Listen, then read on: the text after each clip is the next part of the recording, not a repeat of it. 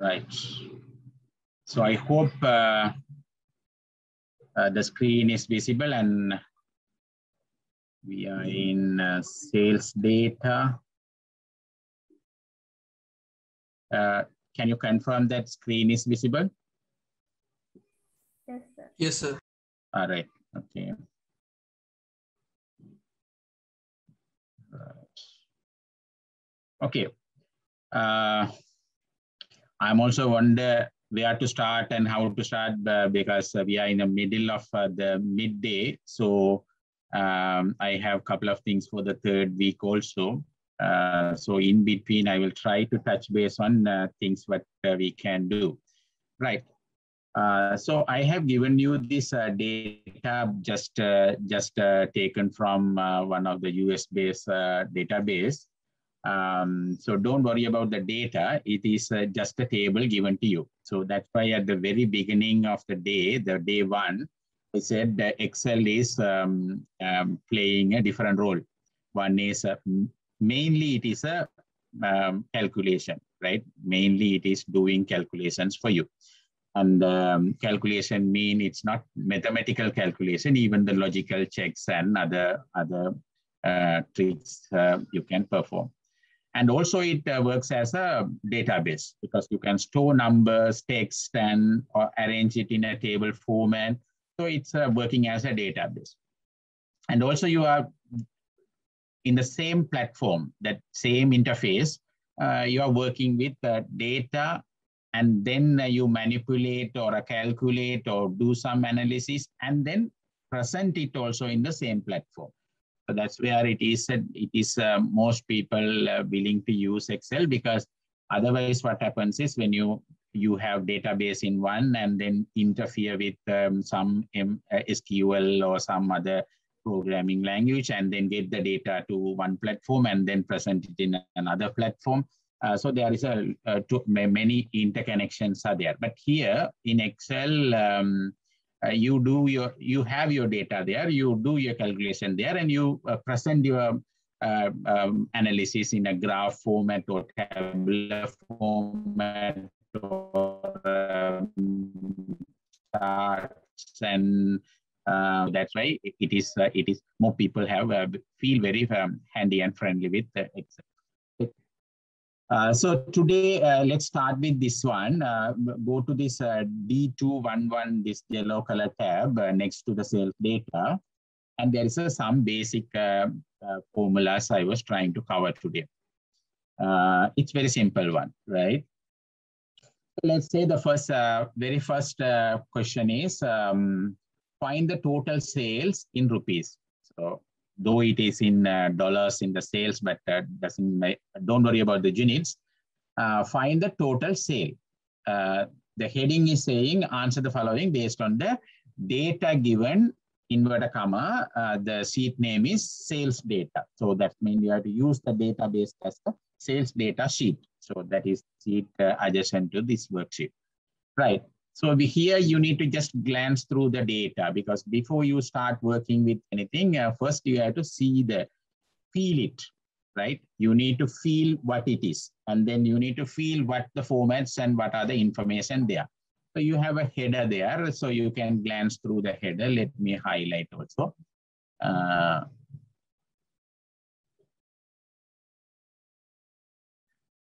Right, the headers are given. And I purposefully did something there. So let's say, for an example, I wanted to see how many rows are there. How many rows are there? Can I go like this? What we have learned in the day one. How do we know that how many rows of data is there? Anyone quickly, without wasting time? Anybody? How do we know how many rows are there or columns are there? Anyone?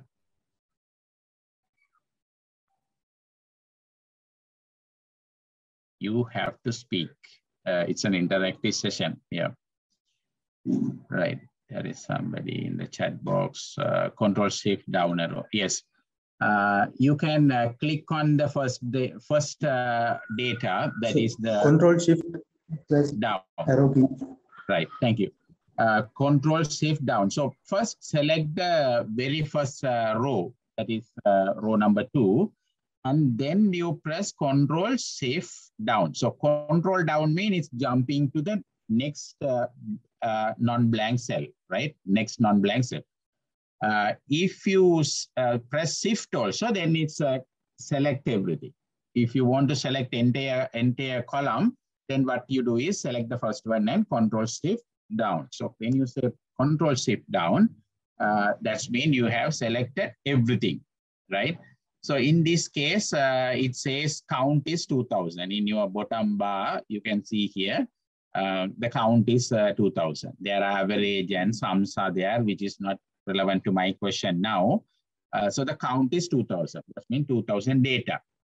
There is a, if I want to go back to the very top, what I have to do is column up key.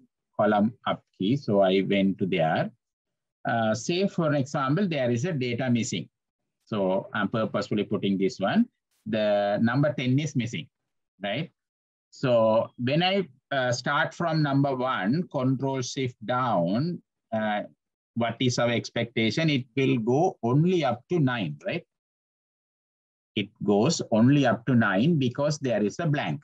So that doesn't mean this database has only 9 rows, right? It doesn't have 9 rows, but there is a problem in the data. There are some missing values, but the data is not limited to 9. So to be safe on your side, what you can do is keep pressing the down key so that you go to the next set of data, next set of data, until you reach the whole Excel sheet, right? Then you select entire row in the Excel sheet. Then you come back upside, right? So after you reach, you press the Control up key so that you reach the last row. Let me show you. I'm pressing twice today because only 2, but you have to, in your real database, you don't know how many missing data. So you need to keep pressing until we go down. So let's say I'm pressing 2, and when I press 3, it goes there. Even I don't know whether there is more than 2000. So I'm just keep on pressing. And you can see here, you have reached the Excel maximum. That is somewhere, how much is 1,048,000 rows. So we have reached the bottom. Now, what I'm going to do, I'm going to press key so that I goes to the last row of the data, right? So that is 2000. So there are several ways to do. If you have similar table, you don't need to worry anything. And instead of selecting, you have some, you can select the column, the header. The columns are there in the top.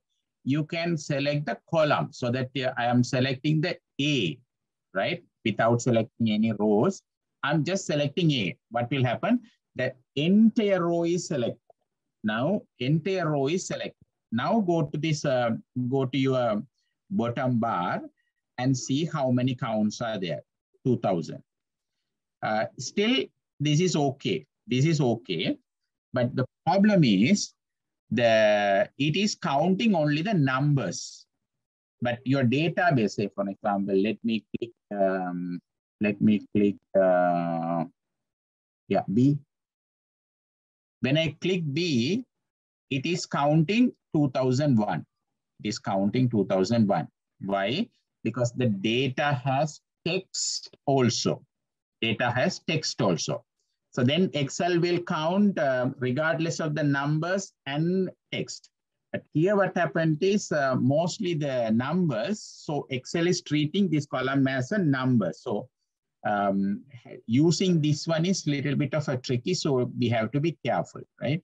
Because how is it a count A or count is the matter, right? So that's why to be sure, better to have this one, so that we are sure that 2000 calls are there. Right. that is about the navigation between the data set, right? So you can go, so if I want to go to the most extreme left, control right key and control left key and so on. So how do you move here and there? Then there is another navigation you can do is, say at the same time, for some reason, at the same time, you want to see the very first row as well as the very last row. Then what we do is we split the sheet, we split the Excel sheet into two parts. So in older version, there was a split tool here, but in the new one, we don't have. So you need to go to the view. You need to go to the view, and then under the Windows tab, you have this split. So when you put the split, you can see here there is a small two arrows are there. So when you select there, you can bring your data into two splits. So there is a horizontal bar, so you can have two splits. So now you can see the top one and the bottom one at the same time, right? Top one and the bottom at the same time, because we have split at the window. Now, if you select the first row and the last row with the shift key, that will tell you how much, right? So here you can see the count is 2000R into one column, 2000R into one column, right? So there are 2000 rows are there. Though there are blank cells, but the total number of rows are 2000, right? If you don't want this list, double click on this one, that vanishes, right? Okay. That's about the navigation in the Excel.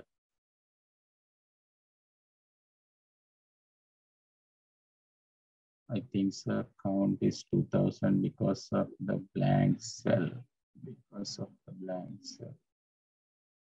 Yes. Yeah, here we have missed the 10, right? Yeah, there's a note. Thank you for that. The count is becoming 2000 because we have deleted this one. So now if I select the entire column, it's 2001, including the header, So if you remove the header, the count is 2000. Thank you for that. Yeah. Right. Okay. So now let's me go back to the question. What we want is the total sale.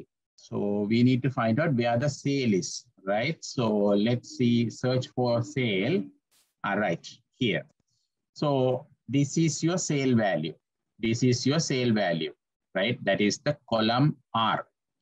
Column R is the sale value. So this is the one we need to calculate, right? This is the one we need to calculate. So what we have to calculate is we have to take the entire range from start to bottom, right? So let me select the first one and put the control shift down. It will select entire rows, right? Entire rows. And if you go down here at the bottom bar, status bar, you can see the summation is given there. That is 457,898.639.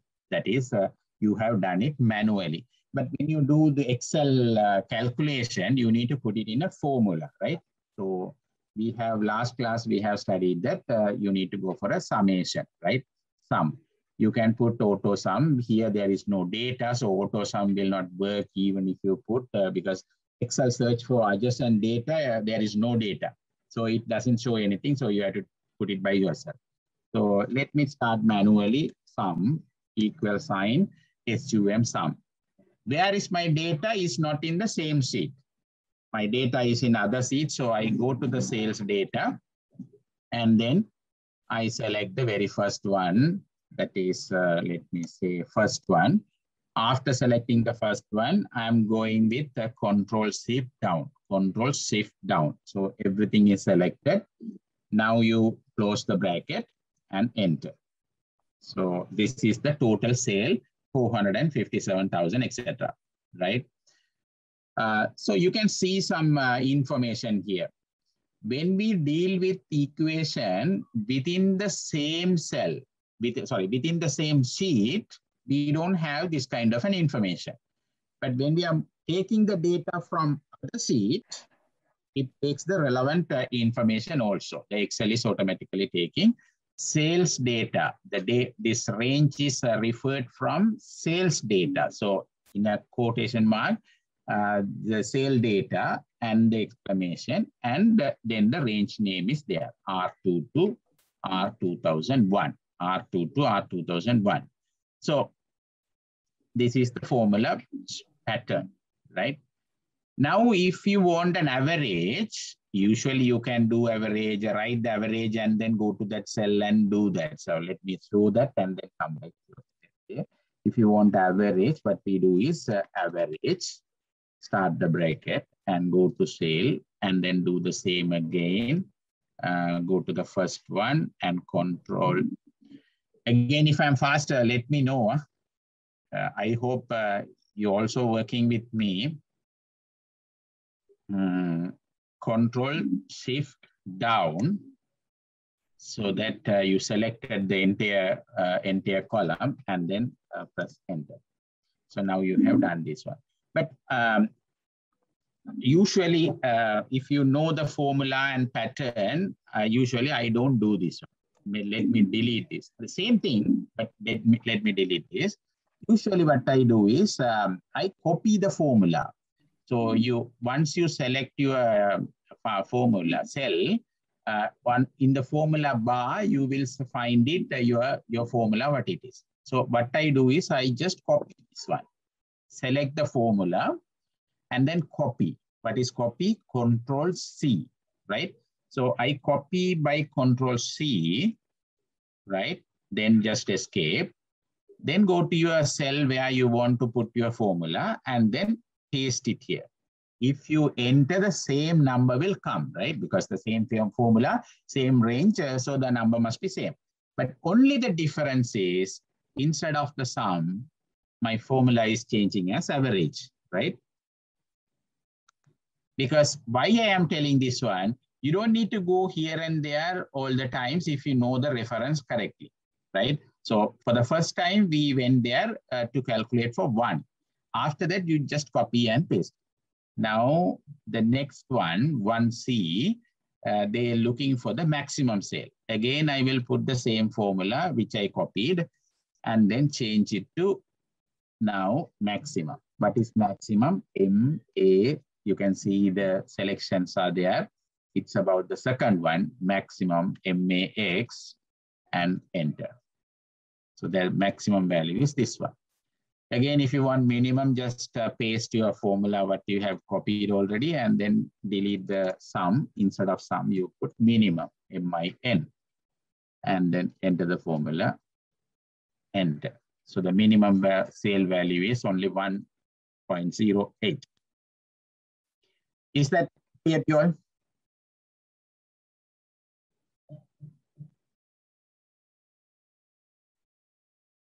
Done? So can you tell me again about average? Yeah. So this one, you got it, right? This, yes, yeah. So after that, what I do is, because rather than going here and selecting the entire cell, because the same data, same column, same data we are dealing with for the other questions, right? So what I do is, instead of navigating to this sheet and coming to this sheet and so on, what I do is I copy this one. So I copy this one. You can put the Control C for copy, or you right click and copy, whatever the copy method you can put, copy, and then escape. So because that formula, I don't want to edit anything. So escape or enter or whatever. So the formula is remain same. Then here what I do is I go and paste it. I go and paste it there, the same formula which I copied. But now it is with the sum, right? Sum, where is from sales data. The range is R2 to 2001. But now I don't want the total sum, I want the average. So instead of the sum formula, I'm replacing with the average formula, right? So now the entire formula changed because it is talking about average, but the same data. Correct? So this hassle of taking this data from other sheets, I have avoided by copy paste the formula. Is that clear now? Yeah. Right. So this is one. Now let me go back to the sale data. Let me go back to the sale data, or maybe take a small example here. Let's say, okay. Let's say I have a header A and then 1, 2, 3, right? 1, 2, 3. Just for an example. Now, if I sum this everything, so let me sum this, including A. Let me sum this, including A. What will be the answer? Will be an error or there will be an answer?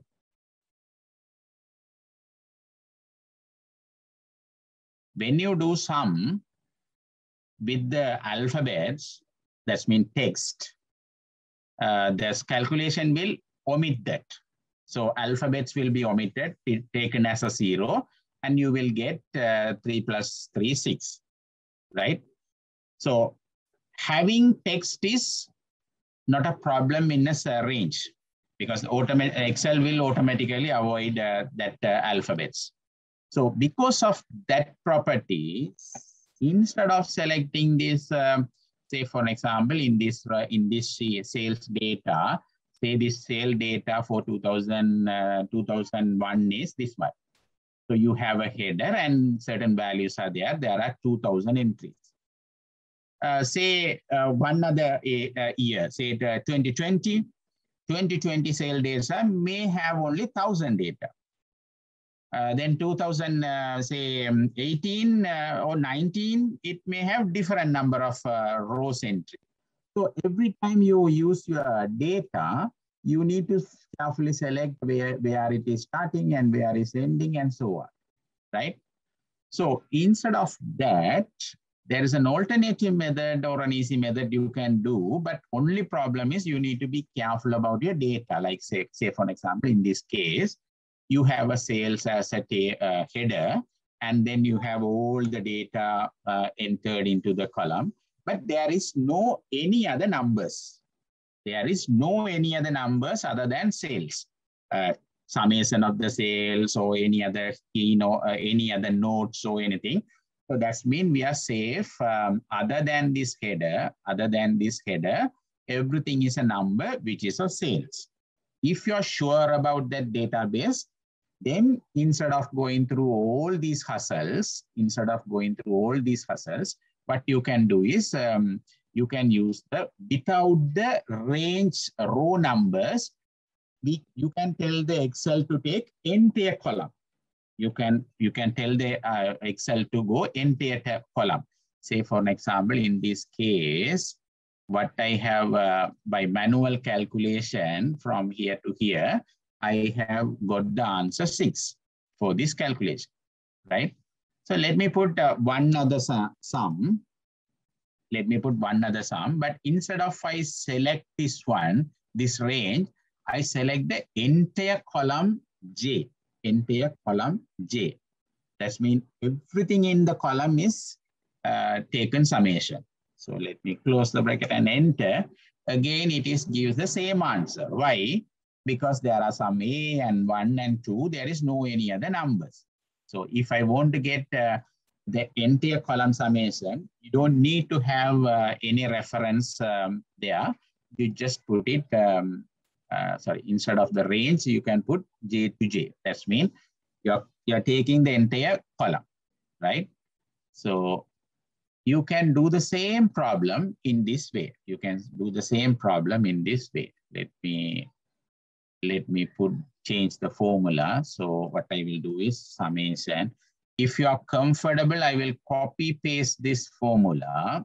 Let me copy paste this formula. Copy and put it here. Instead of this one, I delete all these numbers. Are you okay with that? sum, where the data is sales data. The range is, there is no range. I want the entire R column. So R to R and enter, right? So you will get the answer. And the same you can do here. What I will do is I will copy entire thing and then check, because now I can drag. Now I can drag because the range is not changing. So I will put average. And then put maximum. And then put minimum. So you get this one. The advantage in this one is we don't use any row reference. So entire column is taken so that whether you have 10 data, 15 data, 100 data, a formula will work, right? So otherwise, you have to keep these formulas updated whenever there is a different sheets, right? So if you want to do a similar, okay, first finish this one and then come back, right? Okay. So now let's go to the method one. Sorry, different set of question, right? Different set of question, then method one. Now you have taken the total average, the entire sale average, entire sale maximum, entire sale minimum, right? Now, shall we move? Do you want time or do you want any clarification?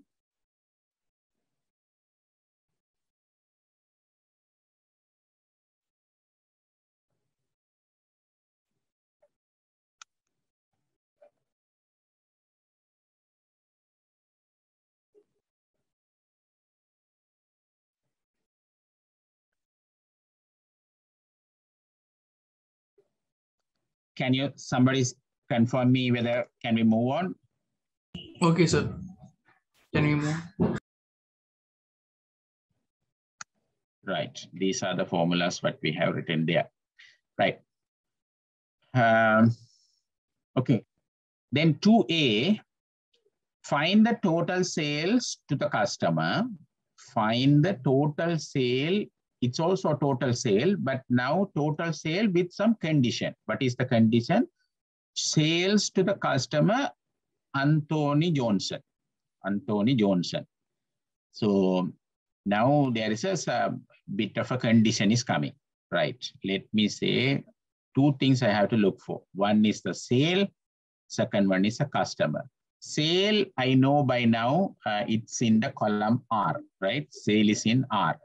But then now I need to check where the customer is. Let me go back to the database and then go to the header where you need to search for customer. Right, here it is the customer. Customer name is under column G. Customer name is under column G.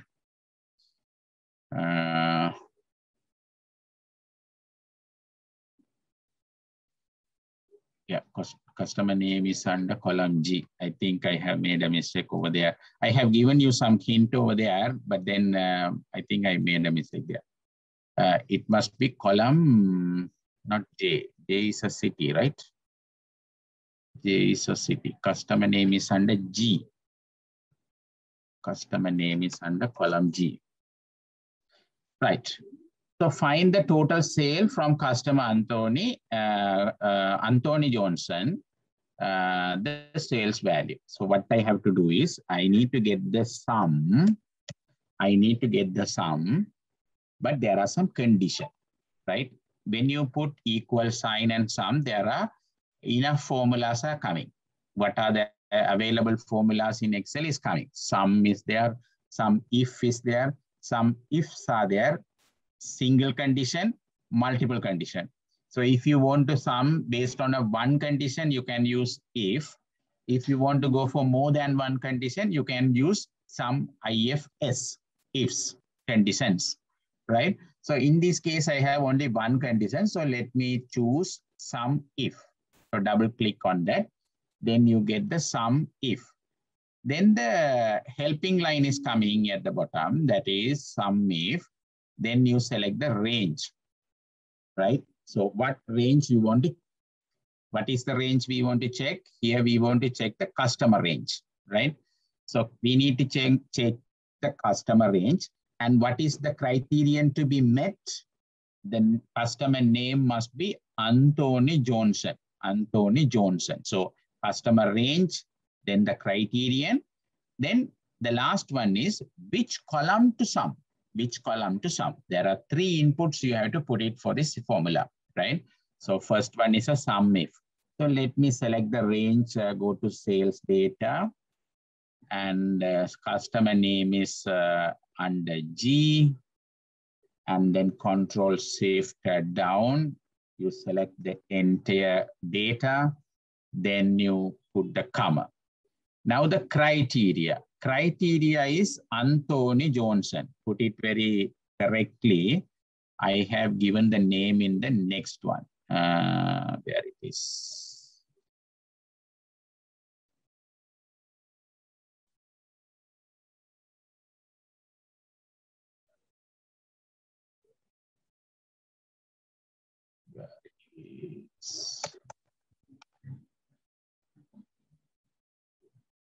Sorry, day sales data I have selected. Now I need to select this one, right?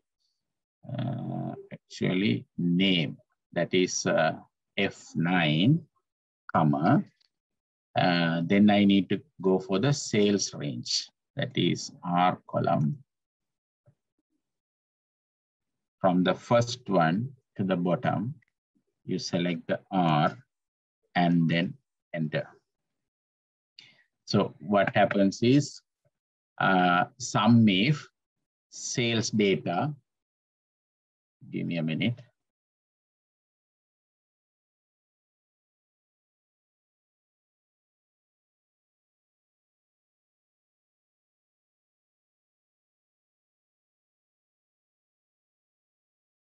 Sorry, what is that?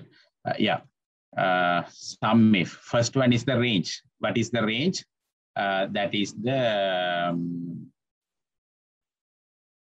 sales data name range, customer name range, right?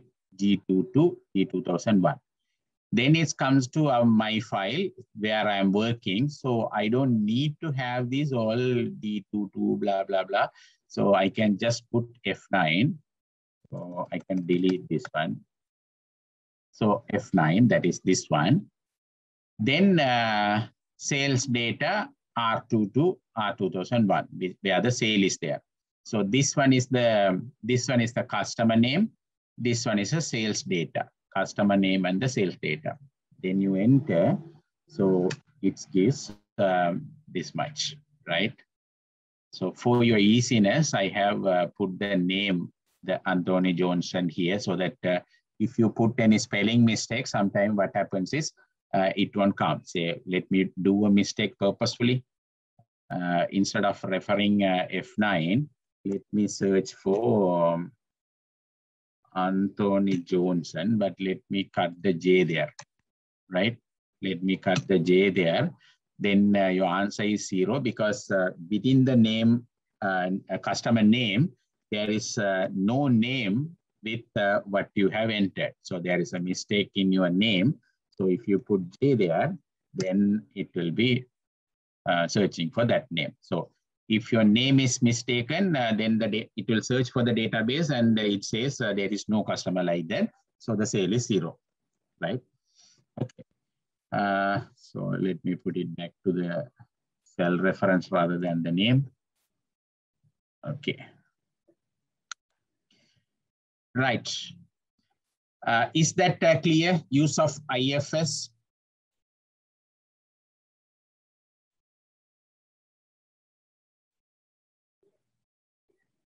Yes, no?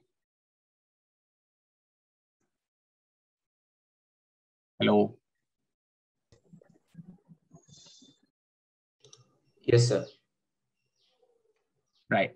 Then the second question, 2.B is slightly twisted. What is the twist? Okay.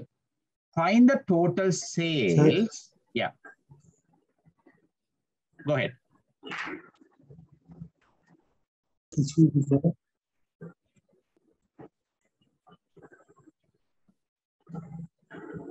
We couldn't hear you. Sir, will you show the function? Will you show that function again? Yeah, yes, sir. Yes, this one. Okay, sir. Okay, sir. Thank you. Right. Okay, now this question is slightly modified. Find the total sales to the customer, Anthony, but the surname is not there, right? Surname is not there. So it can be Anthony Johnson or it can be Anthony anyone. So I don't care about the surname, but the first name must be Anthony, right? So let me copy the formula here. Copy, Control C, or you right click and copy, whatever. And then you put your formula here for the second one, right? Now, this is for Anthony, right? So this is for Anthony. So I don't want this should be Anthony. Must be different. So let me say earlier it was Anthony Johnson. So let me say Anthony Johnson within the double quote. Sorry, within the double quote, Anthony Johnson. So the answer is same. But do I need Anthony Johnson? No. So I need only Anthony. But if I put only Anthony, what would be the answer? 0, because there is nobody called Anthony. Always there will be a surname is added. So the formula will search for a full name without any spelling mistake. Then the answer is 0 because nobody with Anthony. There is Anthony Johnson is there, Anthony something else will be there. So Anthony alone will get 0. So it's called wildcard in text space. So you can use some tricks and here. So let me put the things here. That is, if you are using a asterisk mark, if you are using an asterisk mark here,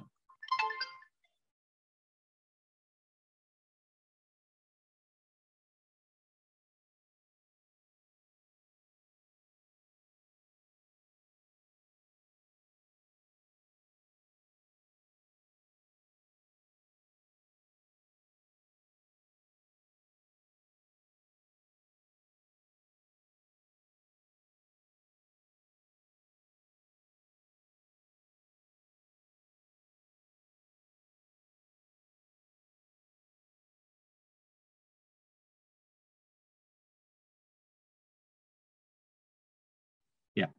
So this asterisk mark in the text operations, asterisk mark is representing any character. So asterisk mark is representing any character in the character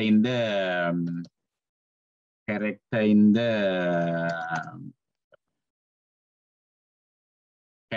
the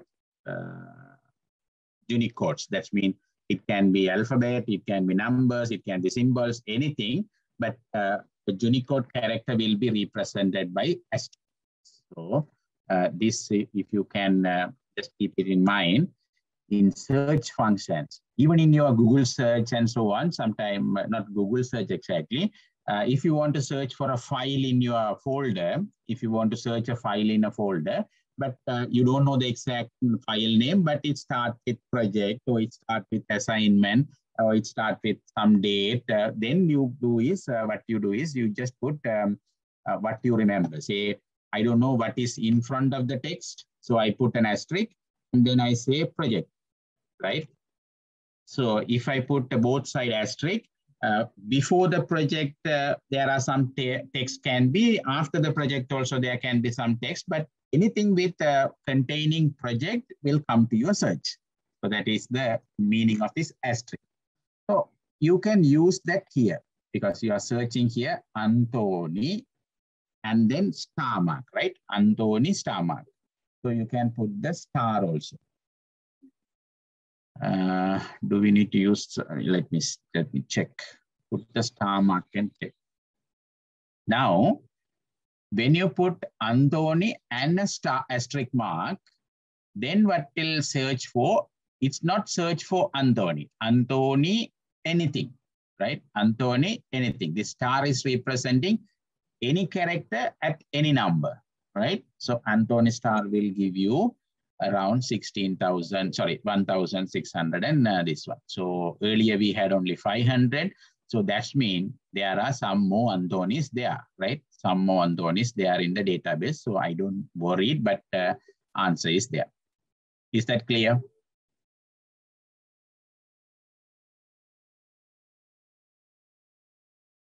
Hello? Yes, sir. Yes, sir. Okay.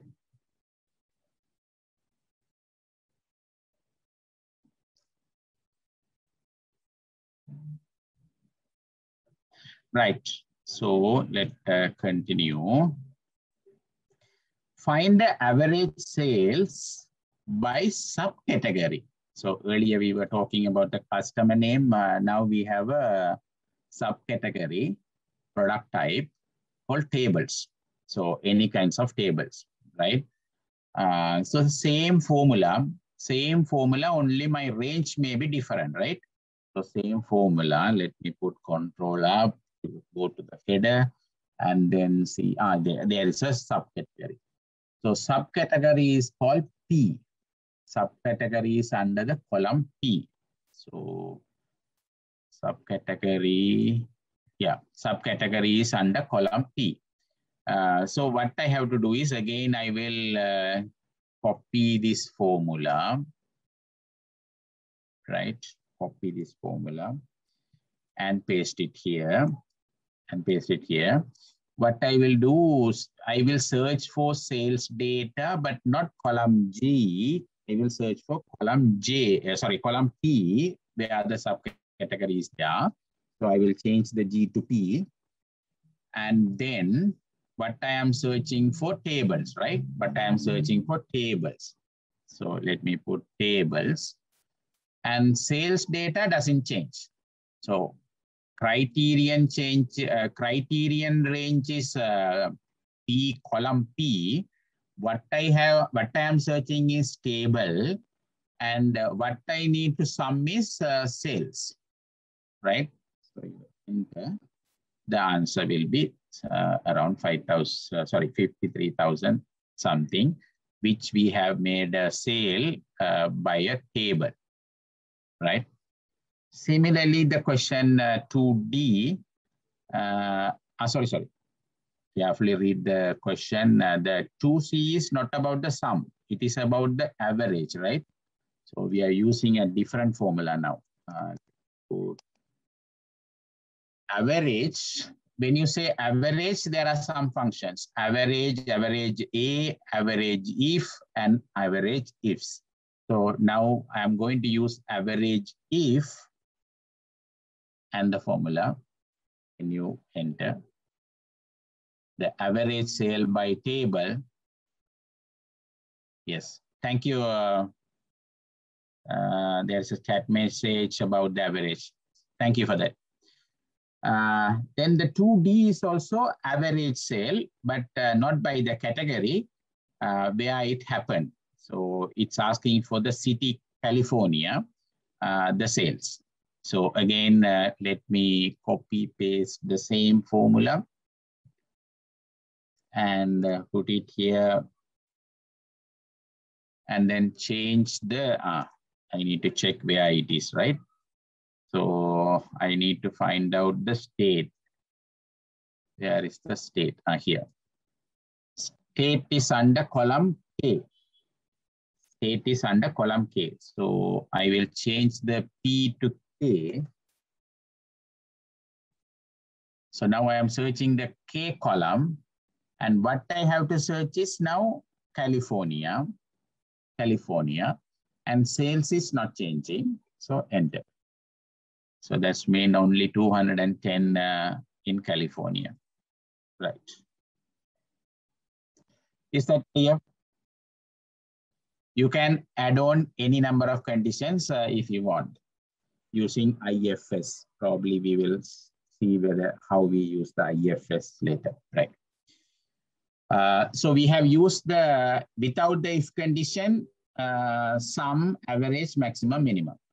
And then here we have used all the sum and averages with the condition.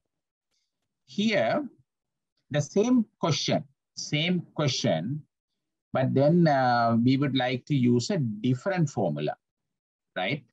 So let me introduce a new one. That is, how do we use the sum product for this one? So, or maybe shall I talk about sum product and then come back later?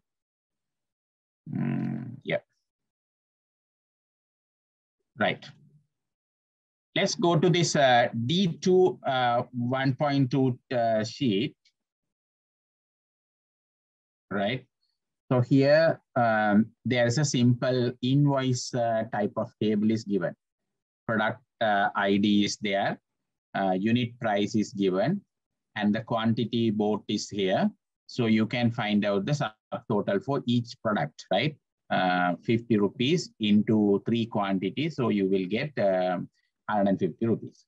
Similarly, you will multiply this and this and this and this and then you get the total value. Right? So after you calculate this one, you get the total value. Can we do that?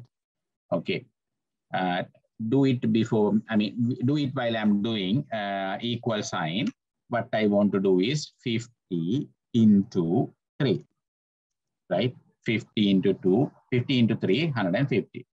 Then I'm dragging this one up to here. So it's calculate the multiplication of 5 into 2, 20 into 4, and etc.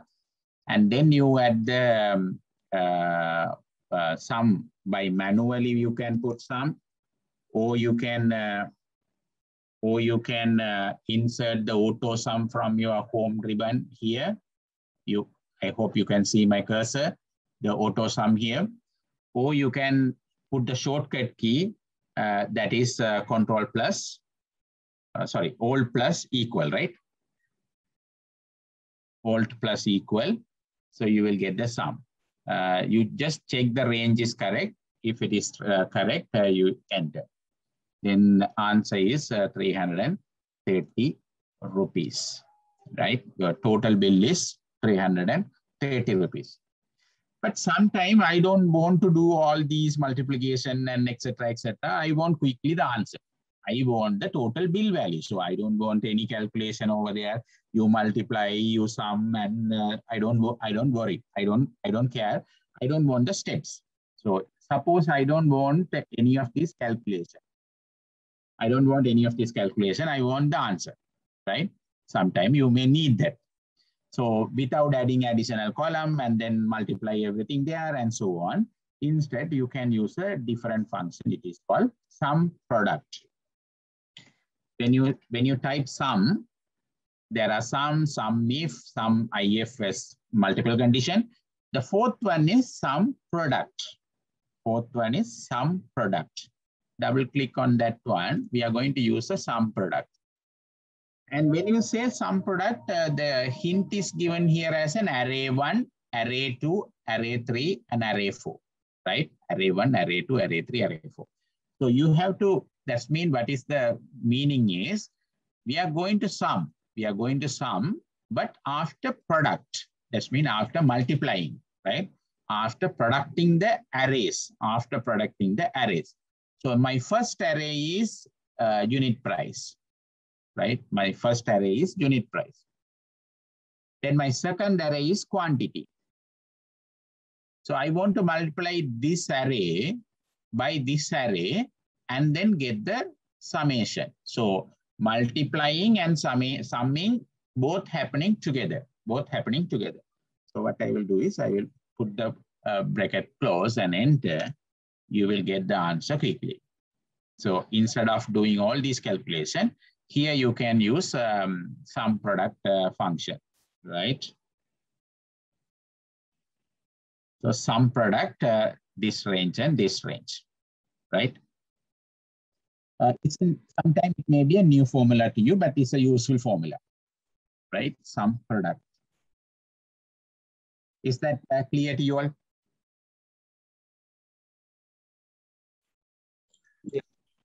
Yeah, right. So this array can be, the word array is usually a matrix or a table or a box or whatever it is. So this array can be a column array, something like this, right? So array can be in the column form, or array can be in a row form, or it can be in a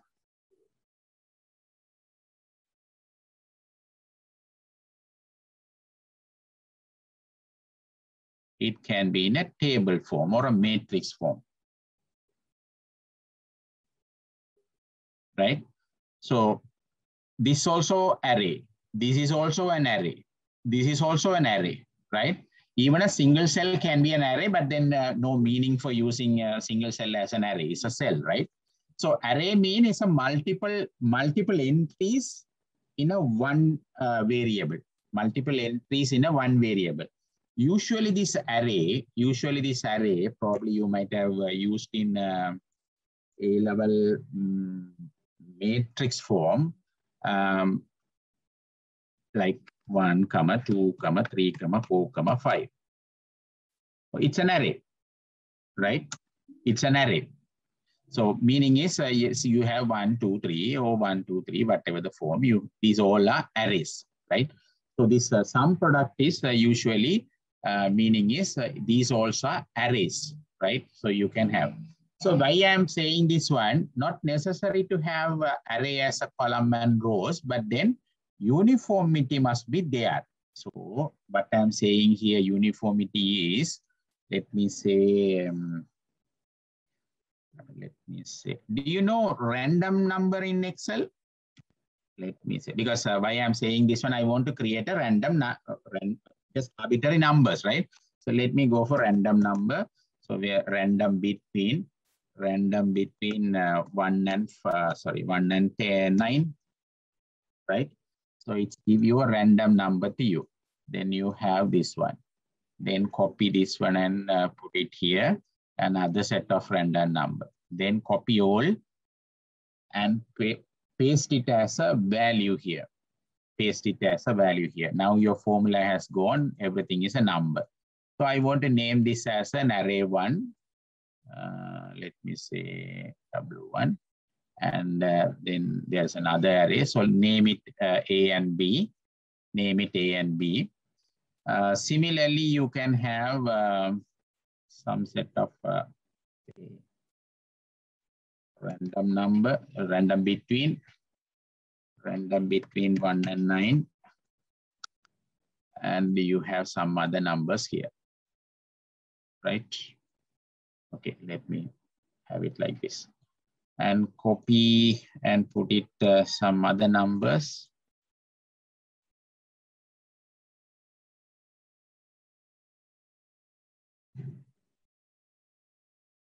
Copy and paste it as a value so that no more numbers, no more formula. It will be a fixed number. So let me call this AB and this one is C and D, right? So now these are row arrays, right? These are row arrays. In other words, you can see these are 1 into how many rows? 6, right? So these are 1 into 6. 1 into 6 array. Similarly, this one is also 1 into 6 array. And here this will be, here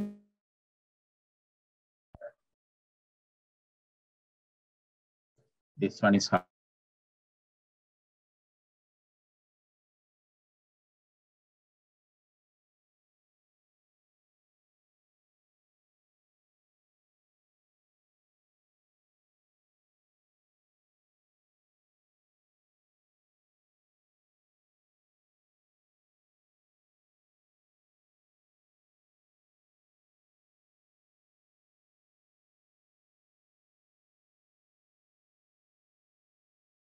So for the disturbance, I think okay, now he's here. Okay, fine.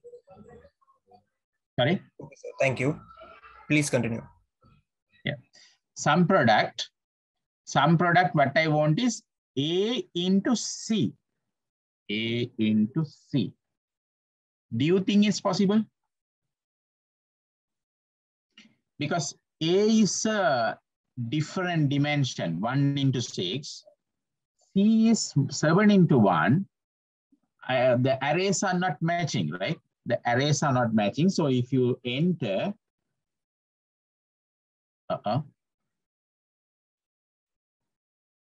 it's some product, right?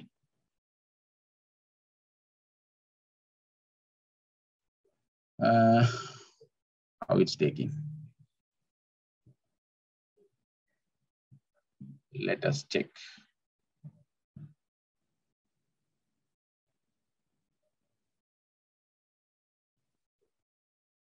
(18 into 4, 80, 18, 45, 9.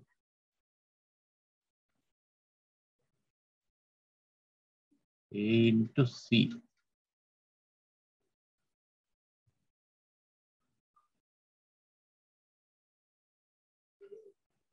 Array J.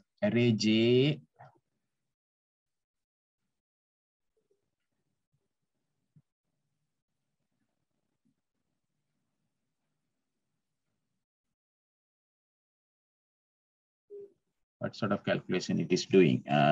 Some product.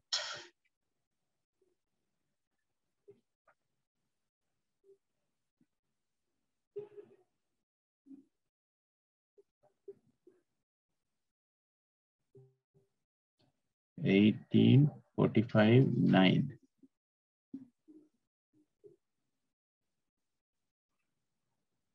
Something wrong what I'm doing here. But anyway, I will come back to you this on.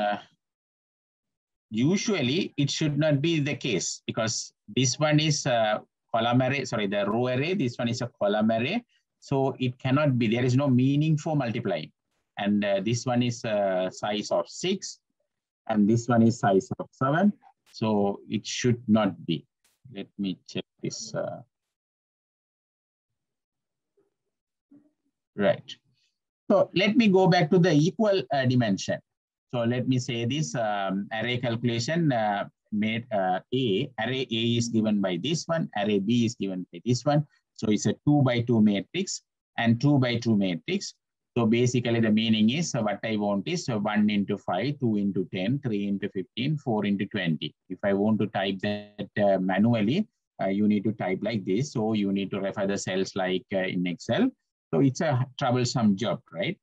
So using a sum product, you can put it sum product, then put the array first array, then the second array, and then close it. You will get 150, right? So that's an answer by manual also. That's an answer. That's correct, right? So basically, the sum product meaning is you multiply one array with another array and get the summation. So let me go back to the previous question. Let me go back to the previous question here. We are using the sum product in a different way. You're using a sum product in a different way. Say, for example, what you want is a total sale with the customer name Anthony, right? Customer name Anthony Johnson. So what I will do is sum product,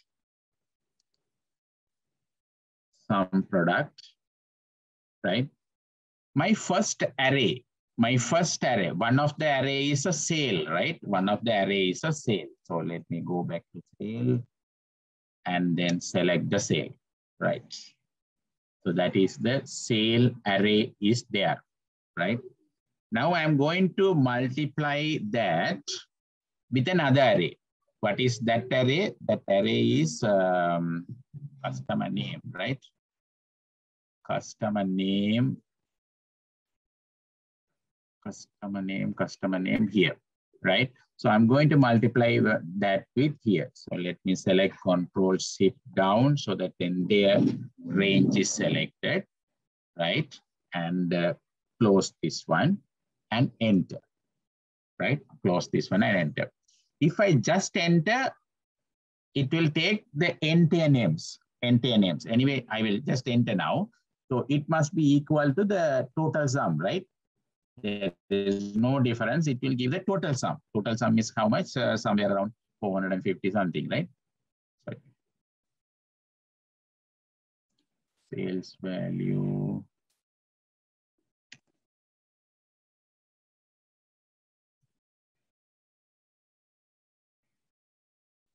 Sales value.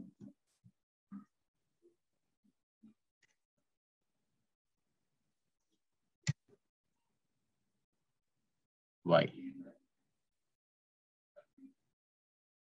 Sales data into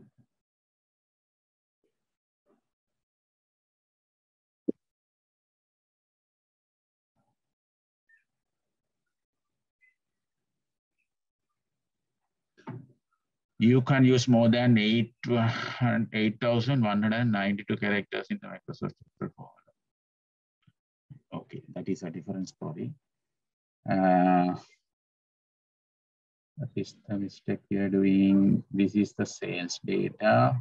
Okay, this is the name, right? So let me call this Anthony. That must be equal to Anthony. Okay. Sales Anthony. Right. If I don't put, the total sale must become, right? I don't know why it is. If I don't put the condition over there, I don't put the condition over there.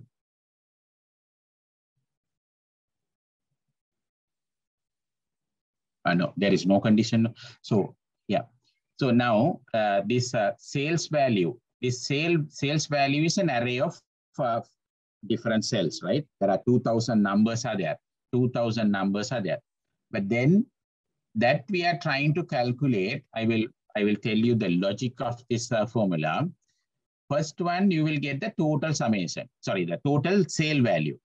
Here, you will get 1 and 0, 1 and 0. So whenever there is a condition match, you will get 1.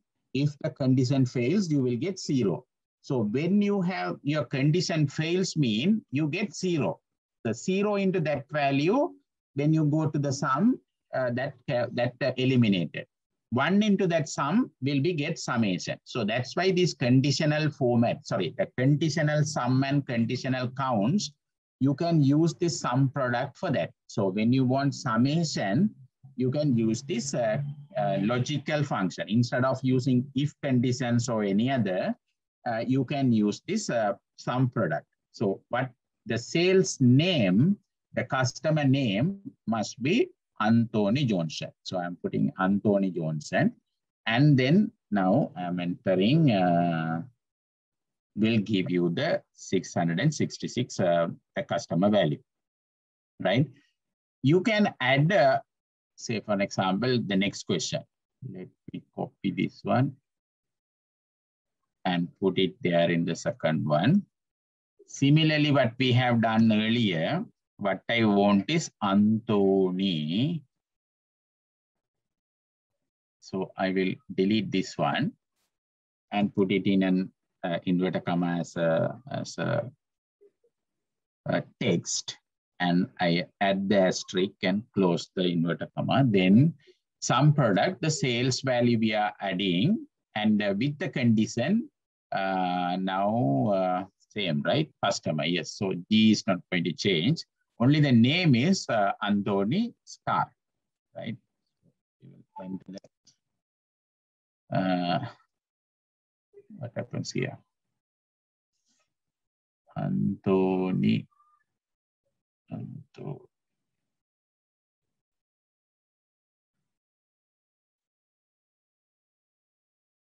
Sales value Anthony. I don't know whether the star is not working here. Cannot be, right? No.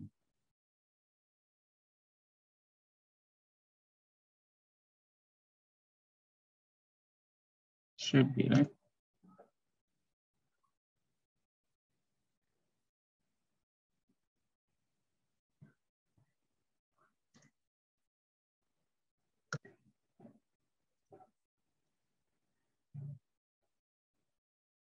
same column we are using with Anthony star.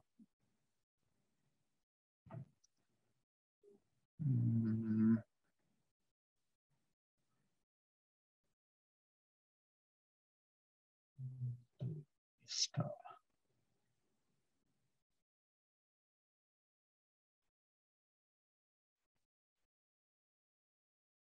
This must be similar to this one, right?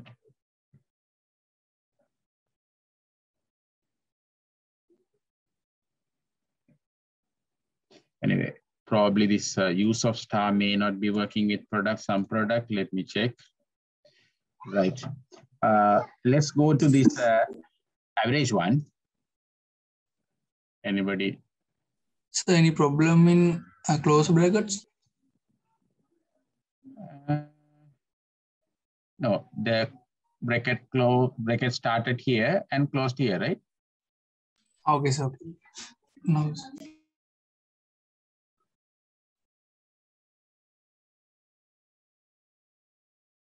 What we can do is we can check by reducing the number. Let me check. Let's go to only 5. And this one also only 5. And now if I check this value, F9, false. Sorry, Anthony, we may not get within that one, right?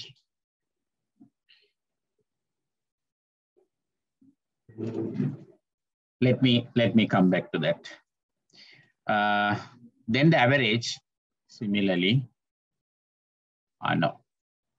Average, you cannot put it in the sum product. So because we are not getting the total, no. So this average functions, you may not be able to use sum product. So these two, you have to go to this if conditions. Whenever you want the total or a sum, then you can use either this one or this one. It's a very useful function, the sum product. So for example, let me combine these two categories. We want to find Anthony Johnson. Let me combine this Anthony Johnson, sorry.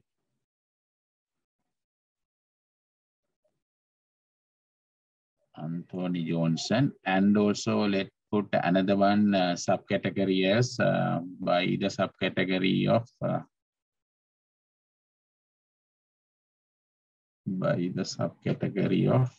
this one.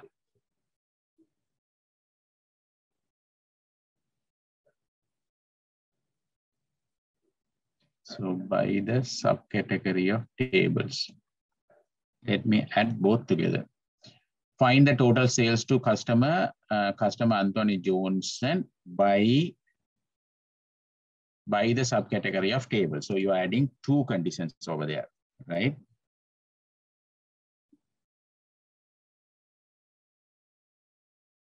Okay. Now let first we will use ifs condition. So let me put some ifs, I, F, S. Why? There are two conditions. Some if. Some range is the sale value. Some range is the sale value. Select the entire row. And then the next one is the criteria range. Criteria range is there are two criteria. You can see criteria range 1 and the criteria. Then criteria range 2 and the criteria 2. Similarly, you can add any number of criteria. So here there are two criteria we are going to use. One is the customer name. That is here. So customer name. And this is the range. And then the criteria.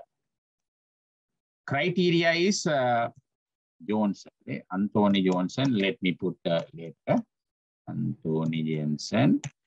And then the next criteria is by city. By city. Where is that?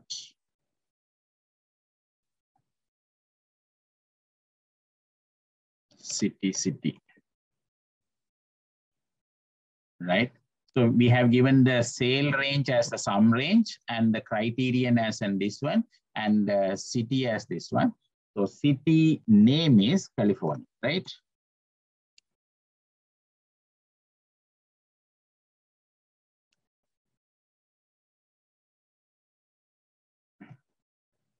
Right. So sum range, criteria 1, criteria 2, criteria. So only 2 criteria is there. I will put it there. So you will get 0 anyway, because Anthony name is not correct. What we will put is Anthony.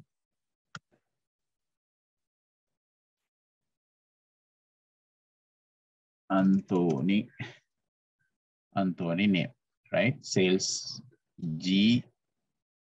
What is this by category?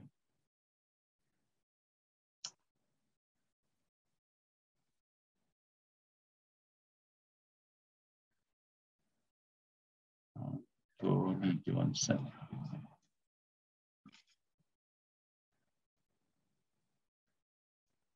Anthony Johnson, sales California. California. Spelling is correct, right? California. By value.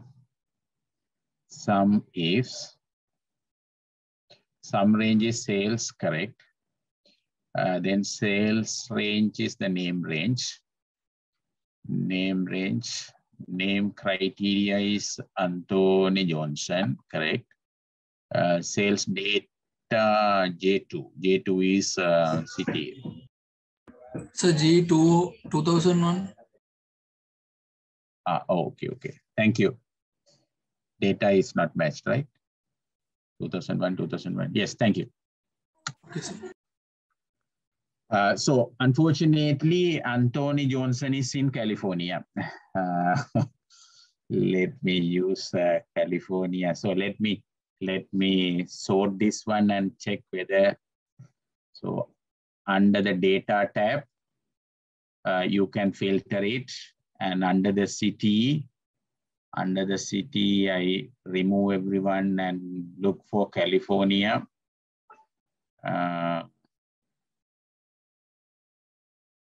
California, where it is. Sorry, not country. City.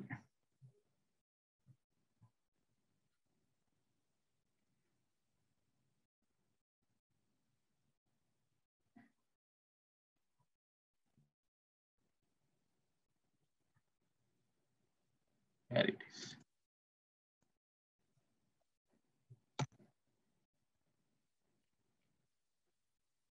Oh, there is no city name California here.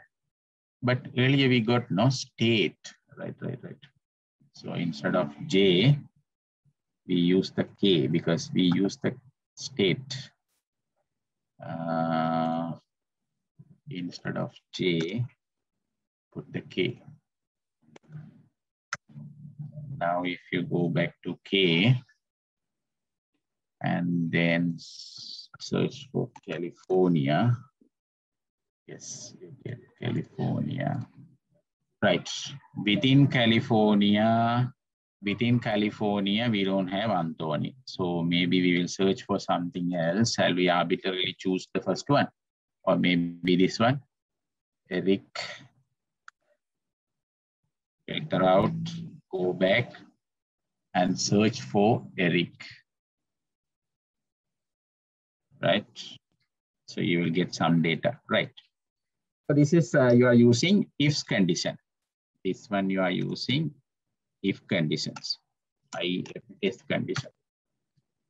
If you use the same for some product, if I use the same question with the sum product, what I will do is equal sum product. The first array is the sales array,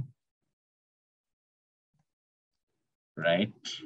What I have selected is a sale array. And then what I want to have a criterion is, can I copy this one? Copy and paste it there. So I need to have the second array, that is name range G, right? Name range G, right? So this is the first array, asterisk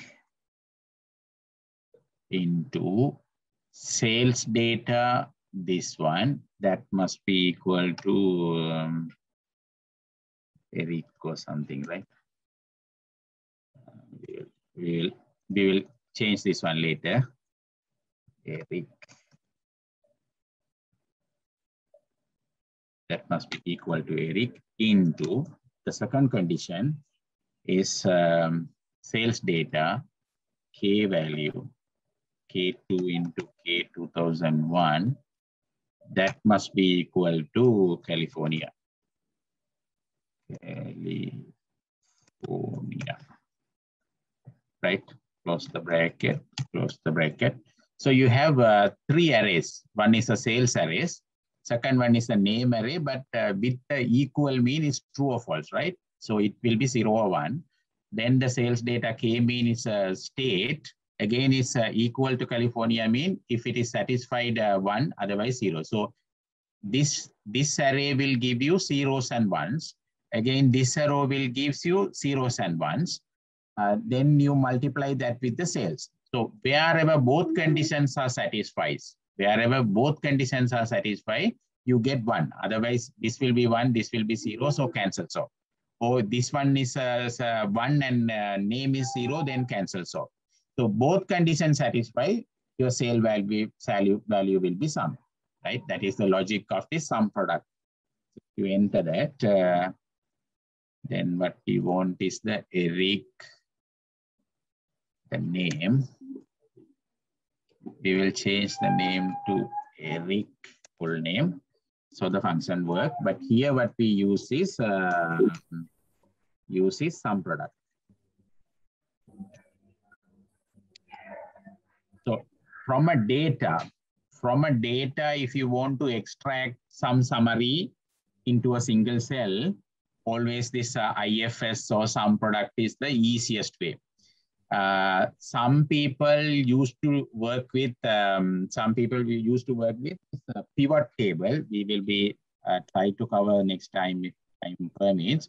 So instead of doing this one, what you can do is you extract the data. You first extract the data using method 3. Method 3. What people do is you extract the data. Extract the data what you want.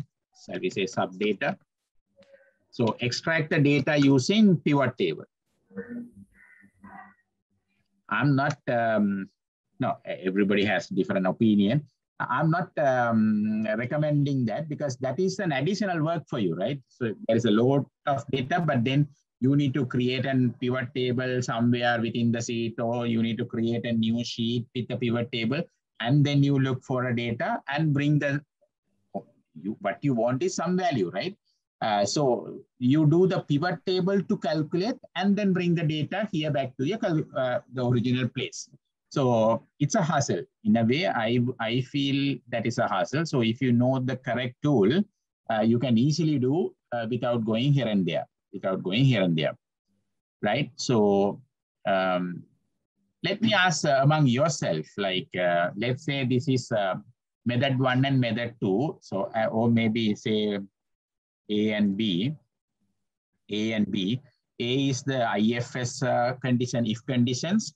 Second one is the sum product condition. Which one you like after knowing both?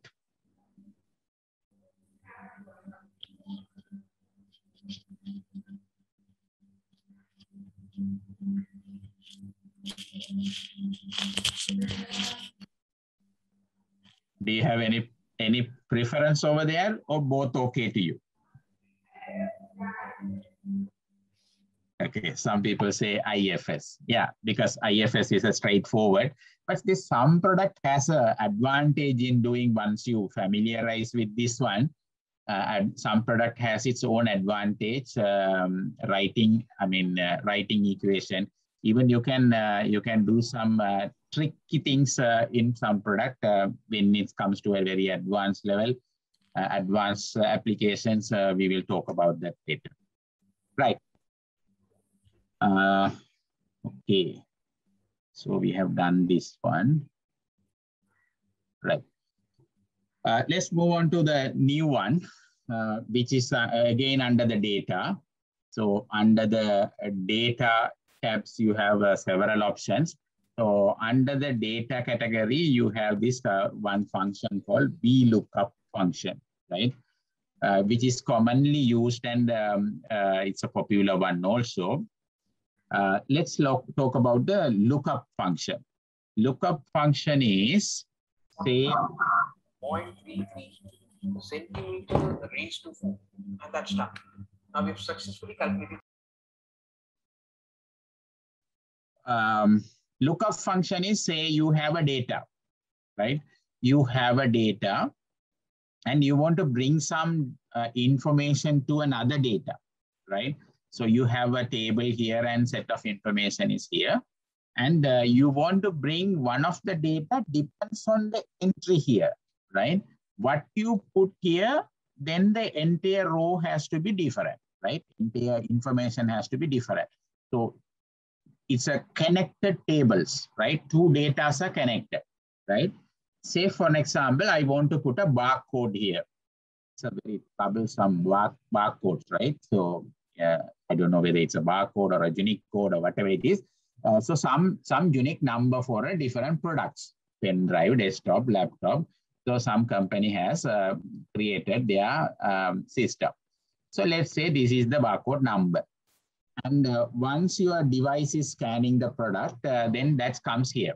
That comes here. So we don't have a luxury of connecting that device to here. So let me manually put some numbers. Let me manually put some numbers. Let me say this number, right? So let me say when I am scanning the product in the counter, that gives you this number, right? That gives you this number.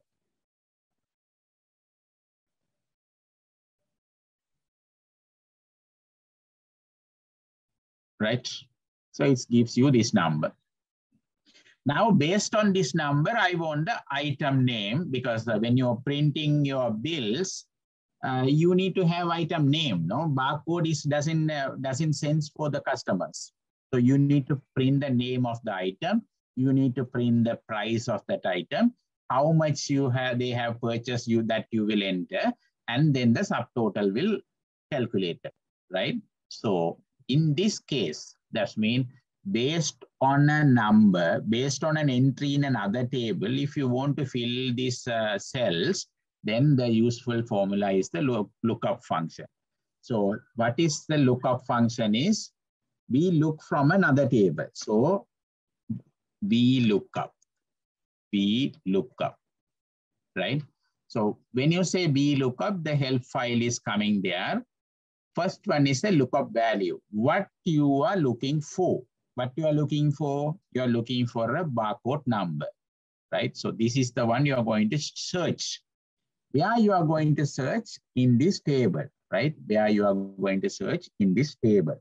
So when you search in this table, what you have to do is you need to select your searching table. So the second one is table of array, right? The table array. So what I'm going to give, table array as this one, right? Table array as this one.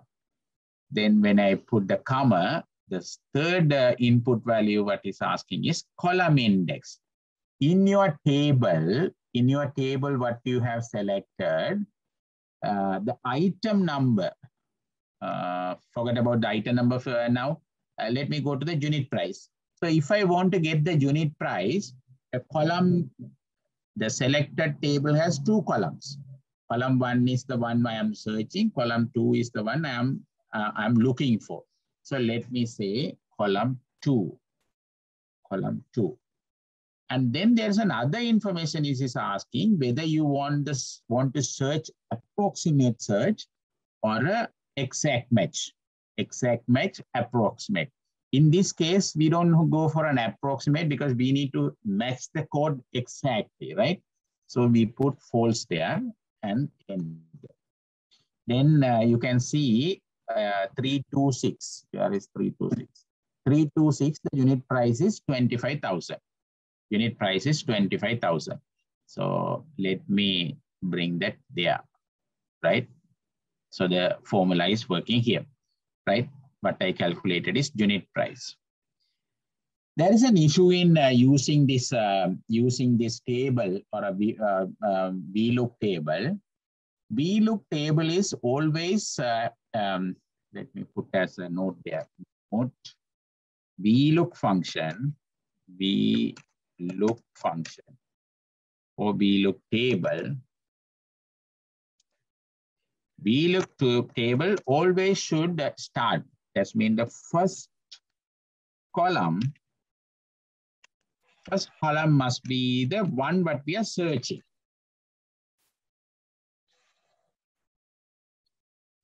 Can you get it what I'm saying? Say, let's say when I'm edit this one, this is the table what I have selected, not the entire table. Why?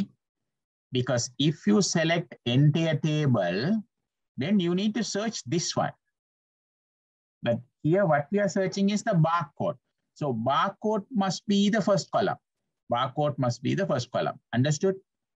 So barcode must be the first column and enter. So the answer is coming. But if you want the pen drive, I need to do some adjustment here. So either you can adjust the original one or you just make an additional copy here, right? Additional copy here. So now you can use a different format because it is starting from here and then goes on this side. So what I did is I adjusted this one. Let me put it in different colors or something, right? Now I can modify this formula. VLOOKUP. What I'm looking for barcode, right? So I will put the barcode. And then what I'm looking, which table I'm looking, now I can put this table also, though it is not necessary, but I will put the both tables, right? So I will put entire table starting from barcode because what you are searching must be the first column.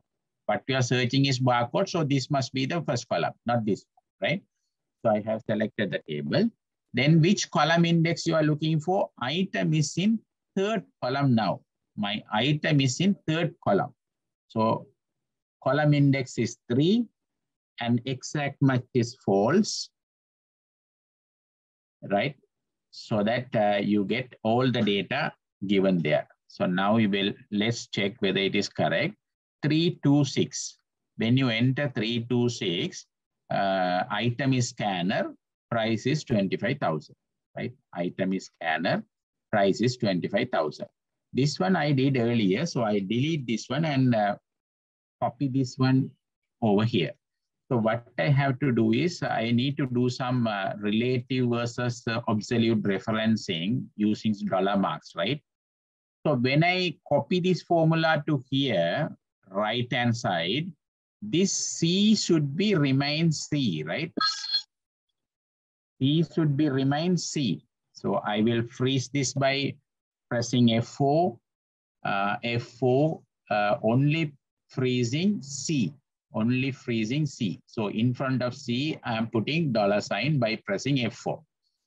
Then the table, when I go laterally or when I go downwards, the table must be table. There is no change. So complete locking must be there. So I put both sides $sign in the table and this one is correct. Now I enter this one. So if I copy this one here, then what happens is I just copy, everything is remain same, and then I change to 2. Sorry. There it is. I change to 2. Right? So now both formulas are correct. Now let me copy this formula throughout. And since there is no data, it's was not error message, but we will put the numbers and this one. Right. Now, let me introduce another one because this writing this barcode is a troublesome job, right? Here, copy paste. So there is no sense for that. So let's say now we have how many item of product we have. Let's number this 1, 2, 3, and then 3, and you double click on the corner, it will populate automatically. There are 8 numbers, right? So there is another thing I'm trying to introduce here, data validation. Data validation. So what is data validation? Go to data tab, and then there is a data validation. So under data validation, you click on that. Then there is a data validation pop-up comes. There are a lot of information here, so I don't want to go into the detail. Data validation is a criterion. So what you can enter into a cell is limited, right? That's what the meaning. So data validation meaning is data entry. Data entry is limited. So you are warning the people, you can't just enter any number what you want because this must be a barcode. This must be a barcode. So this must be matching with some format, some numbers, and so on. So that's why we want the data validation here. So let me select this one and go to data validation and allowing what? Any value or any certain value, right? So I'm going to select a certain value. What is that certain value? This list, this particular list. So what I will do, a list. Which list? I will select the range here. I will select the range here. So the range is selected, and then you say OK and enter, right? So now you can see here the barcodes are given there. So what you select is 76 is selected. So automatically the relevant item will be selected, price will be selected. Likewise, you can go here and there. Let me copy the number format, this one, right?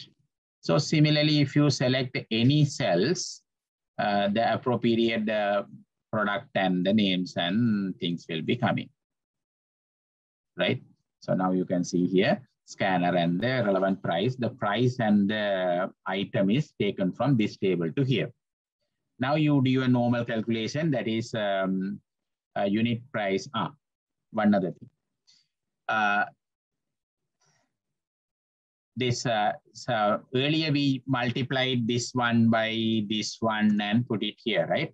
This one multiply this one multiply this one, and then you double click and then get the answer.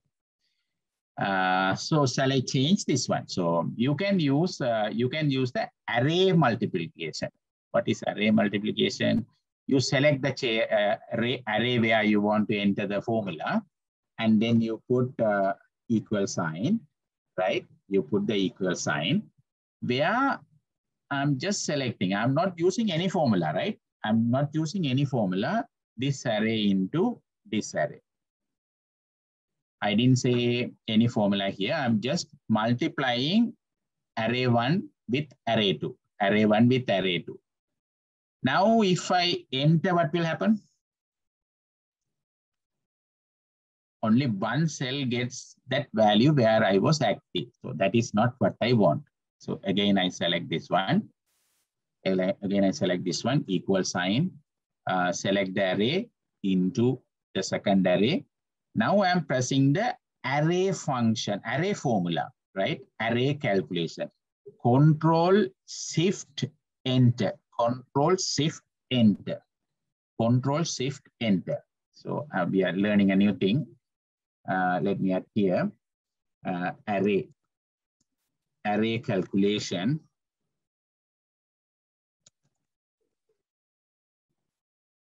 Array calculation. To do any array calculation, what you have to do is after you enter the formula, you need to put Control plus Shift plus Enter. Usually we just enter, right? So only for array calculations, what we have to do is Control Shift Enter. So you need to select where your array wanted and do a calculation and put the relevant value there. So instead of doing, so if you want to check whether you have an array formula, that I will add you the hint there. Array formula, usually when you check again, the array formulas will be within this brackets, right? So let me check here. If I select this cell, you can see not only formula, but there is this bracket is also there. So if there is any cells with the bracket, that means you should understand they have used the array formula. They have used the array formula. You can easily do by multiplying also. Let me do that also. This into this one. And then drag this, the same answer. But here we are using array. Here we are using the multiplication product. Right. Hope that's okay with you. So now, why this array came into picture? Okay. To calculate this one, right? Right. Right. So this is about the VLOOK function. So VLOOK function, there are certain conditions. One is the first column must be there and this one, right? Now there's a other way of doing this one. Say, let me copy entire thing. Let me copy entire thing and paste it again here, right? Let me introduce a name range. Let me introduce the name range. Say you have a name range, because in Excel, you can use your own name for cells and ranges and everything, right? So that's convenient you. So let's say the method 2, I'm using this name range. Let me delete this one, clear everything. Now, I want to go with the name range. So this one, what I want to do is I want to name this range as, say, barcode, right? So let me say, I want to name this as a barcode, right? So there are different methods to do. Let me select a range. Let me select the range where you want. Then in the corner, you have this next to this formula bar, you have this reference cell, right? So select that and override by your name, So now you enter barcode, the text, and then enter, right? Just any name. I'm just writing barcode. You can say something else or just code, whatever. So I enter. Now you see when you select any cell, that particular cell reference is given here in the name box, right? In the name box, you will get only this one. But in addition, you have this your name also now. Let's say when you select this only cell, this gives you the reference to your cell. But once you select the entire range, it changed to barcode. What is the name you have given there? So you have already introduced a new name to the Excel. So now your Excel file or Excel workbook have a new name what you have given. Similarly, I will put unit price, right? Unit price. So let me copy this one, and I want to have this one as a unit price. Sorry, names cannot have space. So let me reduce the space and put it unit price. Right. Then again, similarly, I wanted to put this as an item. Right. Suppose once you created so many different names, you may be wonder why, how I know what name I have given. So when you work with large set of data, sometimes you may get confused, right? So in that case, what you can do is you go to the data, view, right? In the name range formula. right?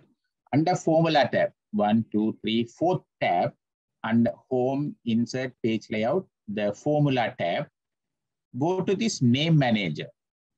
Control F3, Name Manager. Can you? So when you click on the Name Manager, I have a lot of things there, so don't worry. There are a few things what we have added now. One is the barcode. Second one is an item. There is another one we put it, right? Barcode, item, and the unit price. Where is unit price? Here it is the unit price, right? So these are the three we have created now. If you want to check whether that is correct, what you can do is just select this one and it shows what is that range, right? So this is the range we have put unit price. So let me click on the item here and then select this editing button. So it will show what is the item you selected, right? Now, let's say it's how it is easy to use, right? So now let me delete everything that we have and let go fresh, right? Okay, here what I want to do a drop-down list. Go to data, data validation, and the list. Instead of selecting a source, now I have the name range. What is that name range? Barcode, right? So earlier I selected the range, right? Now I have a unique name which I have created. So I put barcode. Now you enter there. So you don't need to worry about where I start, where it's end. And so you just put the barcode range is coming here because the Excel is taking barcode as this range, So let me select one range. This number format is in a different format. Let me put it general. Why it is number with no decimal. Yeah. Right. So now I'm going to type the VLOOK function. VLOOKUP function. What I am going to look for? This one and the table, right? And the table. So now this is my table. And then, or shall we put a table also name? Easy. So let's say this is my table. Table data. So when you put the VLOOKUP function, what you search for is an index, the barcode number. And the array, you don't need to select now. Let me put the name, table data. Here the Excel is giving you the hint because I have a name, table data. So you just double click, the table data will be selected automatically. I don't need to write the range and so on, right? Table data. Then column index. Item is first column, second column, third column. So item is third column and exact match is false. So you get this one. Similarly, you copy this one and change, sorry, I need to freeze this one. Otherwise the C is changing, right? Okay. Right.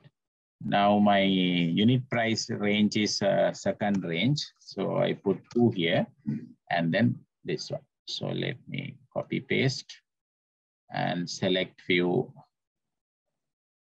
Right.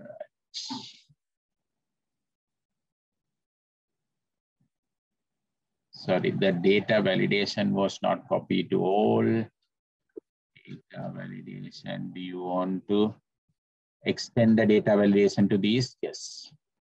Okay, right. So let me select some product here.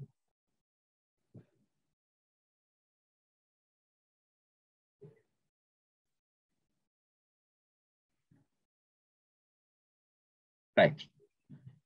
So then put the summation there. The total sum is this one, right?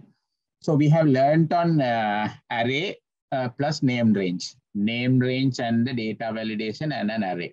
array, there are a lot of things that can be done, but we will introduce little by little few functions. Hello? Can you see my screen? Yes, sir. Yes, sir. There was a message, we can't see the screen. No, sir, not issue. Right. Okay, so this about the data validation. You might remember this, this similar calculation we have done in the day one, right? Giving the marks of different students and a range is given, A, B, C, D, E, and so on. And we have estimated the grades. If you go back, I have given day 1, 2.2, day 1, 2.2, day 1, 2.2, this one, right? Here we have used the if condition to calculate this one, if condition to calculate this one. Now we have identified this VLOOKUP function, right? So you can use VLOOKUP for this one, right? So this is the original question. So this VLOOKUP will not work with this text space. So I have converted to a number range. Also, I have converted the range into upside down. That's mean filtered or sorted according to the smallest to largest. I have adjusted this one. Now let me say VLOOKUP. VLOOKUP function. What is we are going to look is 57. And then what is the table we are looking for? Because my looking is marks. So marks should be the first column. So then the format is correct. So I'm taking this as my table and freeze that table or lock that table with the dollar marks. And then it's asking for a, VLOOKUP function, right? It's asking for the index. Which index I want? Grade. Grade is in the second column. So number 2. Only difference is, let me put the exact match. Let me put exact match. That is not correct, but let me put exact match and enter. Exact match, searching for 57 here. Searching for 57. 57 is not there, so it's creating an error. Right? That's correct, right? Because there is no 57. So instead of false, what I'm going to do, true. That's it. Approximate match. Approximate match. And now if you copy paste, simply it will give you the answer. The answer what we got from if condition from the last class, that is day 1, is given here for comparison. The same answer is coming, right? Same answer is coming. So what is the logic behind this? The VLOOK function, when you say this as a approximate, when you say this as an approximate, it will take anything, say for example, what is A? A is 75. So anything equal to 75, above 75 will be considered. Anything above 70, sorry, equal and above 75 will considered as A in VLOOKUP function, right? So that is the logic behind. So if you know the logic behind VLOOKUP, that logic can be applied to here to find out this range.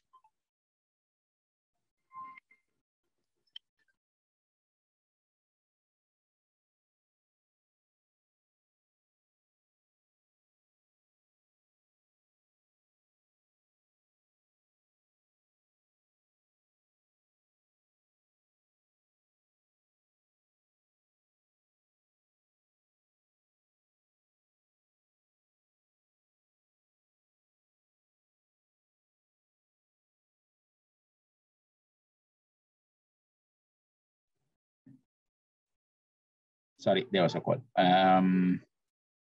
Okay, have you understood this one, this logic?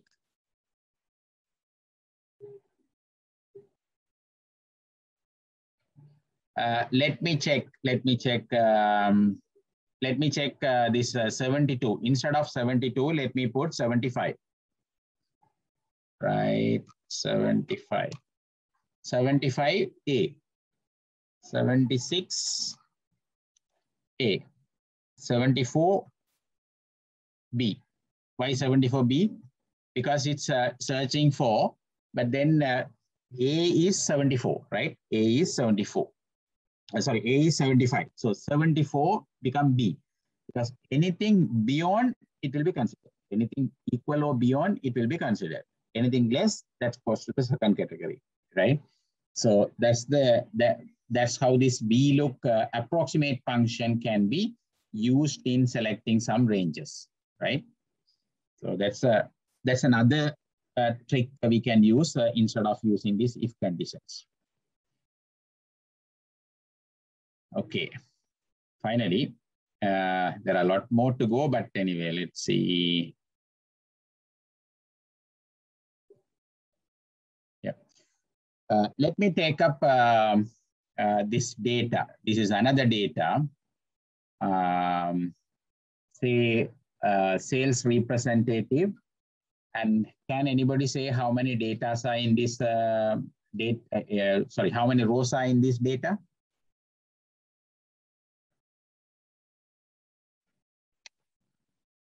How many rows in this data?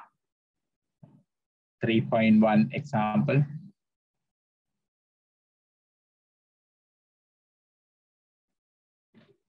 Hello.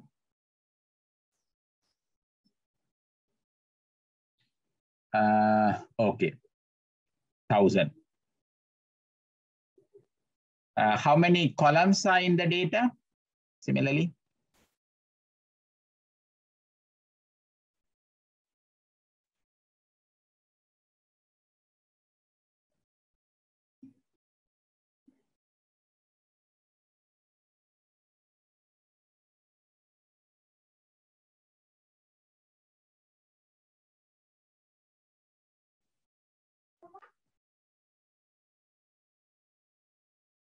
$41, is it? Control Shift left arrow, Control Shift left arrow. This is where I told you, no? Okay, interesting. There's one answer 41, there's another answer 51. 51 is somewhat okay. Why? Because the first one we don't need to consider because that is the label, no? So the data is actually starting from column B. So if you select Control Shift arrow, it stops somewhere, right? So that's why I told you if there is an empty cell, you need to keep pressing the arrow until you reach the end. So now I have reached the end, 16,383 column. So now I go back pressing Control Shift and left arrow, pressing Control Shift and left arrow. Then you can see how many data I have, 50. So that's mean my data set is 50 into 1,000, right? Including header, 1,001 and 51, whatever, right? So my data set is 1,000 into 50. That is, you need to first know about your data. Then there are a few more things you need to know. First, you need to know what are these entries, right? So say, for example, sales representative, day 1, day 2, day 3, and so on. So these are, say, product IDs. Now, some informations are missing, obviously missing, right? But when you look at the whole picture in a very holistic view, you may not capture that. So when you have data given to you, there are basic checks you have to do. Are there any empty cells? Available? Are there unique format is maintained? Say in this case, let me say that the product ID must have a 4-digit number. How do you check that everywhere 4 digit is there, or are there any deviation? How do we?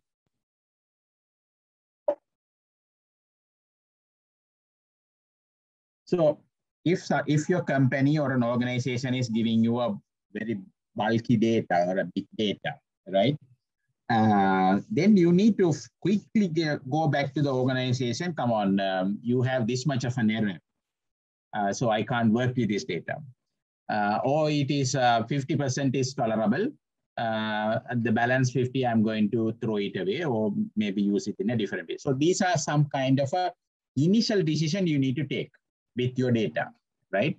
So to do that, there are several tools available, but conditional formatting is one of the best tools. Conditional formatting is the best tool.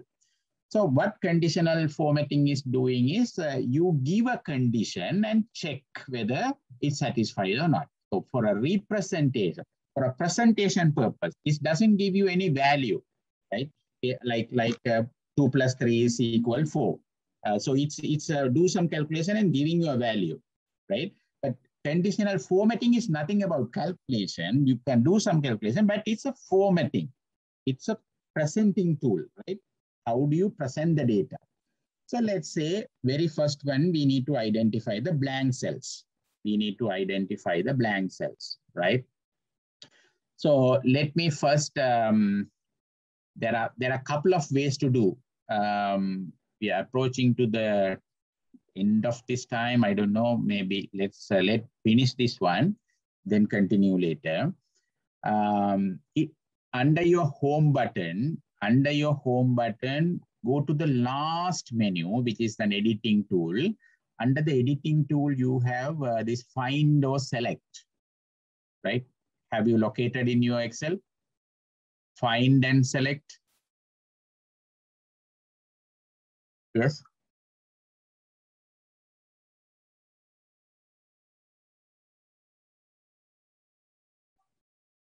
Have you located the find and select tool? Yes. Yes. Right. There are a lot of items there. Maybe let's go directly what we wanted, but later we can play around this with this one. I'm going to go to special, right? Find and select. Under find and select, I'm going to go to select, right? Once you select the go to select, there are a lot of options available. Whether you want to go to a comment, whether you want to go to a constant, formula, blanks, etc., there are so many things available, right? For an example, without doing anything, I'm just I'm saying okay. So if I have a comment in my cell, it will show. Otherwise, it will give no comments in this sheet. So let me say okay. So the Excel will come back and say that no cell were found with a comment. Similarly, in this case, what I want a blank cells, right? I want to show the blank cells. So select the blanks, go to special and select the blanks, and then say okay. So what Excel will do is, Excel will select all the blank cells in the data, all the blank cells in the Excel sheets, right? So everything is selected. But only thing is like even beyond the range what we want. Okay. Now you cannot go back to your say line manager or a company manager or a sales manager and say that you see this is how your data is, right? Because this is only the selection. Once you select somewhere else, it goes off, vanishes. So you can't do anything, right? So what you have to do is you have to make it permanent. So what we do is go to special, go to blanks and select, right?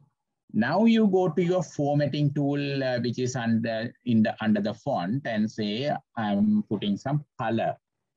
I'm trying to put a color. Let me put some red related because it's a blank now. So let me put a light red over there. Right. Now you can see here, it's easy to present this to anybody. Say, this is your data. So you can see this much of amount of data. Now you have a lot. But at least even there are one or two, when you do some calculation, is problematic, right? So before you start analyzing the data or use the data, this kind of an initial check must be done. So you need to check where anywhere there is a blank. If the blank is allowable, I mean, in some set of data, the blank is allowable. Say, for example, a particular person may not sell anything on that particular day. Having a blank is okay, then it's okay. But there are certain scenarios you cannot have a blank.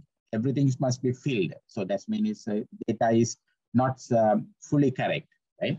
So this kind of this one is better to have.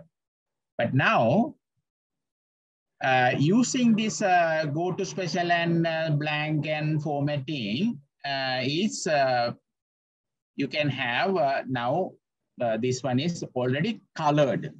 So now I have to revert back because after you presented this one, I don't want to keep this blank continuously, right? So you need to have certain changes. So for an example, let's say I'm talking to the relevant people. So I say I'm talking to the representative number 5 and say that day 3 there is an empty. Is that correct? So no, he was looking his diary or somewhere and then telling this is the number. So when I put the number, it still remain colored. Why? Because you made your formatting permanent. You made your formatting permanent. So this where this first tool is useful. Go to and make the format is useful, but then it's difficult to revert back. Difficult to revert back. So I will undo this one. What I did. Right. I'm going for a different for this one. So let me select my entire table. So and go down.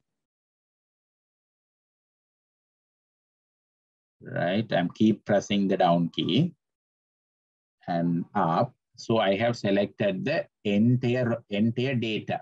Right, I have selected the entire data. Now I am going to data, and now I am going to conditional formatting. Under the home tab, you can see here there is a conditional formatting. There are a lot of items again there under conditional formatting. You can go different colors, different icons, different different bar charts type and so on. Let me go to a fresh one, right? New rule. Under new rule, you have again a different option to select which rule you want. So let me select based on the cell value, right? Format only cell that contains what is in the cell, within the cell, right? Contain cell value before that. Here you can see specified text, dates occurring, blanks, non-blanks, errors, no errors, and so on. Now what we want to look for is a blanks, right? So what I can do is I can select the blank. So now the Excel is going to do is, if there is a blank cell, then it's ask what is the preview you want, how you want to represent this one. So let me go to the format. You can change the numbers, you can change the font colors, you can change the borders, you can change. Usually the filling is the best option.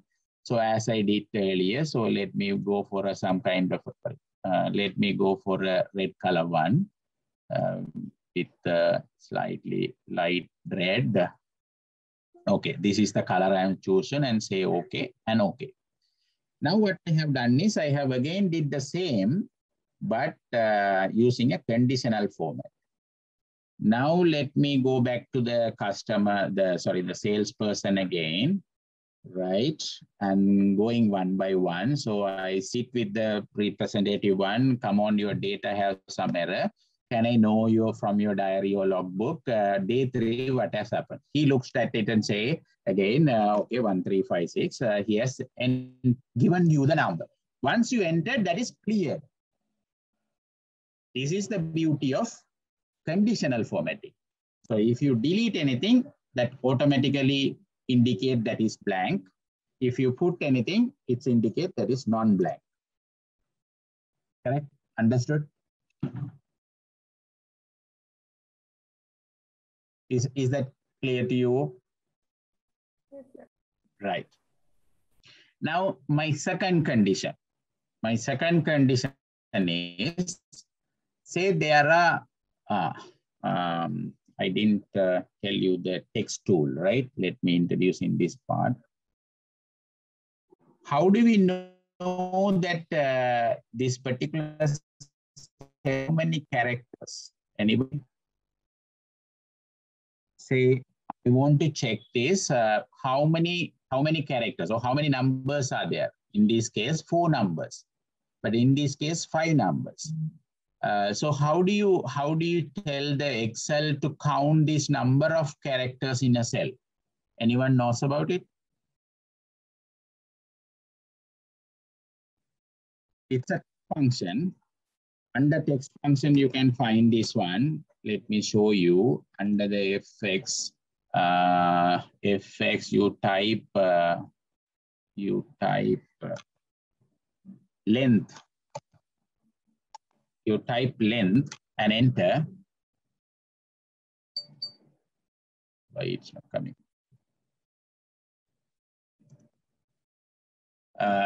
LEN function, right? When if you want a length of a text, you choose the text function called LEN, right? So what I am going to do is, if I put LEN, that's for length, and select any cell and enter, it will give you an answer. So when I copy paste this one, you can see here mostly the length of the cell here it is 444, and this one is 5. So that means something is wrong there, because my product IDs are 4 digits, but some numbers entered as 5 digits. Maybe a mistake, but we don't know which one is mistaken. Whether the 3 was additionally added, or 6 was additionally added, or 5 was additionally added, we don't know. So we need to, we can't correct it if there is no logic. If there is a logic, we can correct that. Otherwise, we need to go back to the source of the data, right? But at least you need to understand, okay, whether this is 4 digit, the 4 digits or 5 digits. So if it is 5 digits, you indicate that with a different color or different format, right? So how do we do that? Ishara has raised it. Maybe the time is up. Ishara, please. Ishara? Sorry, sir, it's mistake. You are reminding about the time, right? No, sir, it's mistake from my end. Okay. So what I want is, if the length of the text is more than 4 or not equal to 4, what I want to do is wanted to give some warning, right? If I want to do that, let me go back to my conditional data, and now I have already a rule. So I go to manage the rule, right? Sorry. I go to manage the rule. So this is the current region where I have my conditional formatting for non-blank cells, or sorry, the blank cells. So now I want to add the new rule, right? I want to add the new rule, say new rule. And it may take some time for you to explore all these, but anyway, try to see.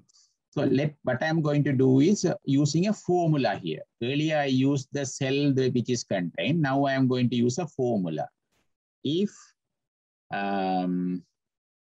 length, right?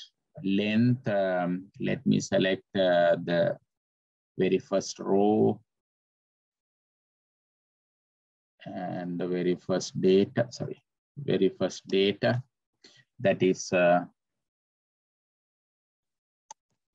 B3.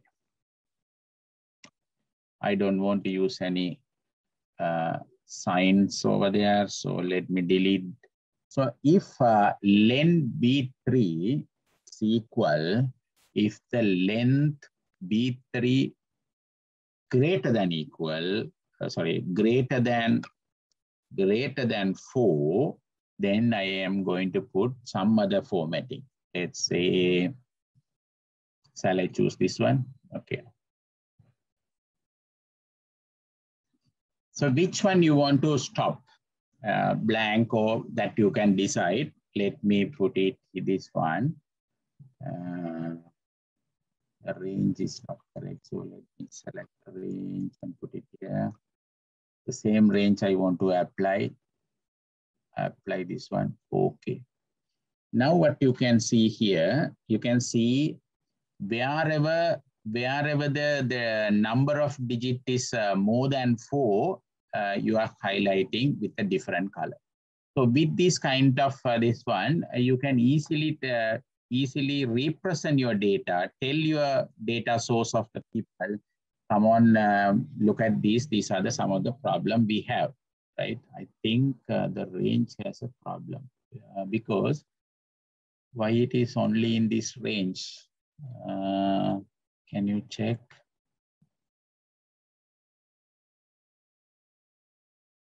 This range is correct, right?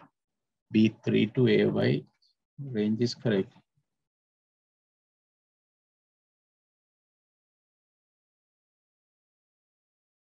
Edit the rule. Sorry, edit the rule. What is that?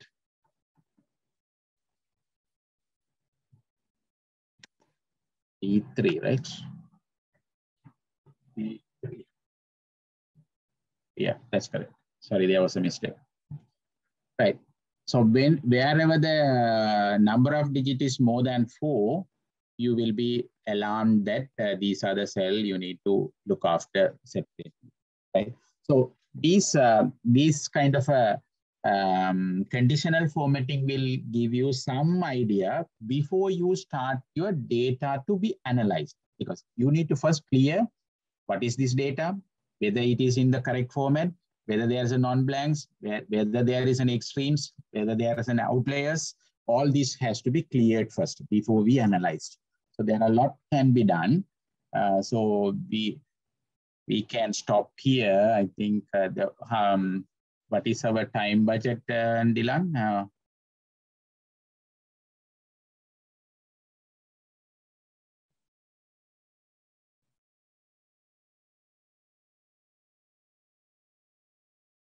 Yeah, few things there. Right. Let me stop at here.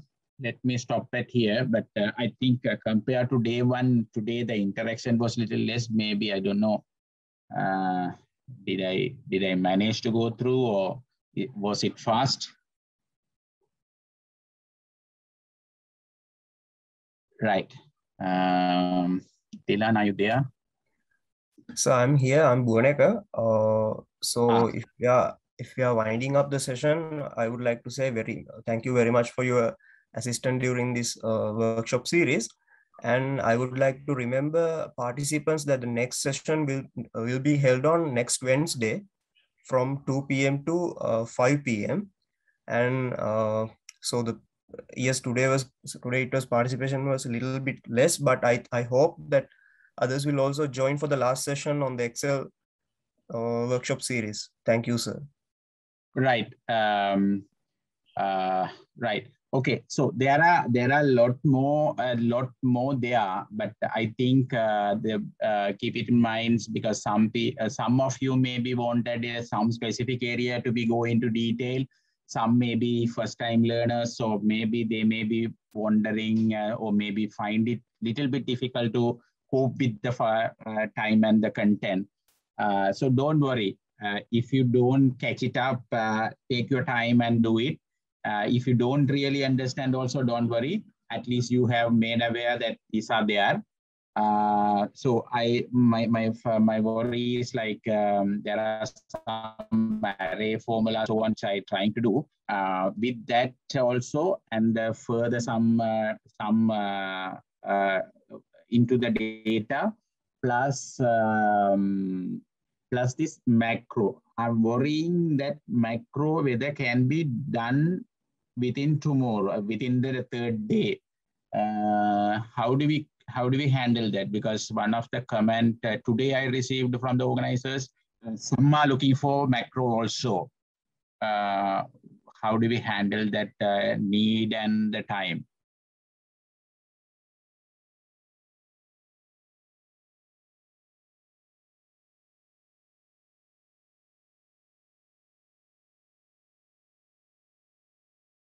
The third, the next series is already planned, or what is the state from your side?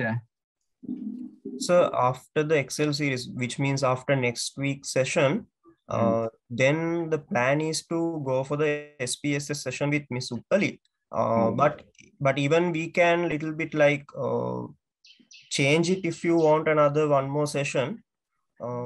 We can arrange that as well. Maybe we will do like this. Maybe I will touch base on a very introductory level. Those who specifically wanted in that level, we will have a separate session later. Okay, sir. Yeah. Okay. Okay, so maybe within the given time, so we will be touching on different tools and different techniques, but we may not be able to go into the detail. That is my worries. But anyway, this is at least some awareness we are making for the first time for everyone. Batch wise, we have tried several series in the past. For the first time, we are having overall coverage, so something is better than nothing. Right, so I hope I will, again, as I did in the past, I will send you this file, what I have worked today. And also, if you have worked with me, probably you can send that to me, but I have some difficulties in keeping all the files, because sometimes the subject you are maintaining is different. So at least can you start your file with the naming today's date? Also put it in the same format, 2021-08-12, and then you start your name and the index, index and the name. Index and name.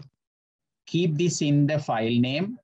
Keep this in the file name of your Excel. Also keep this in the email subject. Otherwise, it's very difficult, because I'm receiving so many emails per day and I may miss your one. So email subject,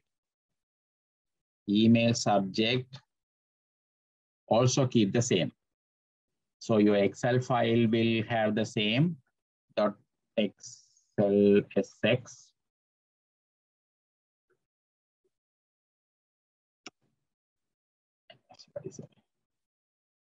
And your subject file name also same. So if you can maintain that, that would be helpful for me. So those who have done that with me, please send your Excel files just to have an idea whether you have gone through. Anyway, after a couple of days back, I will send my one so that you can compare with your one later. Thank you. Thank you, sir. Thank you.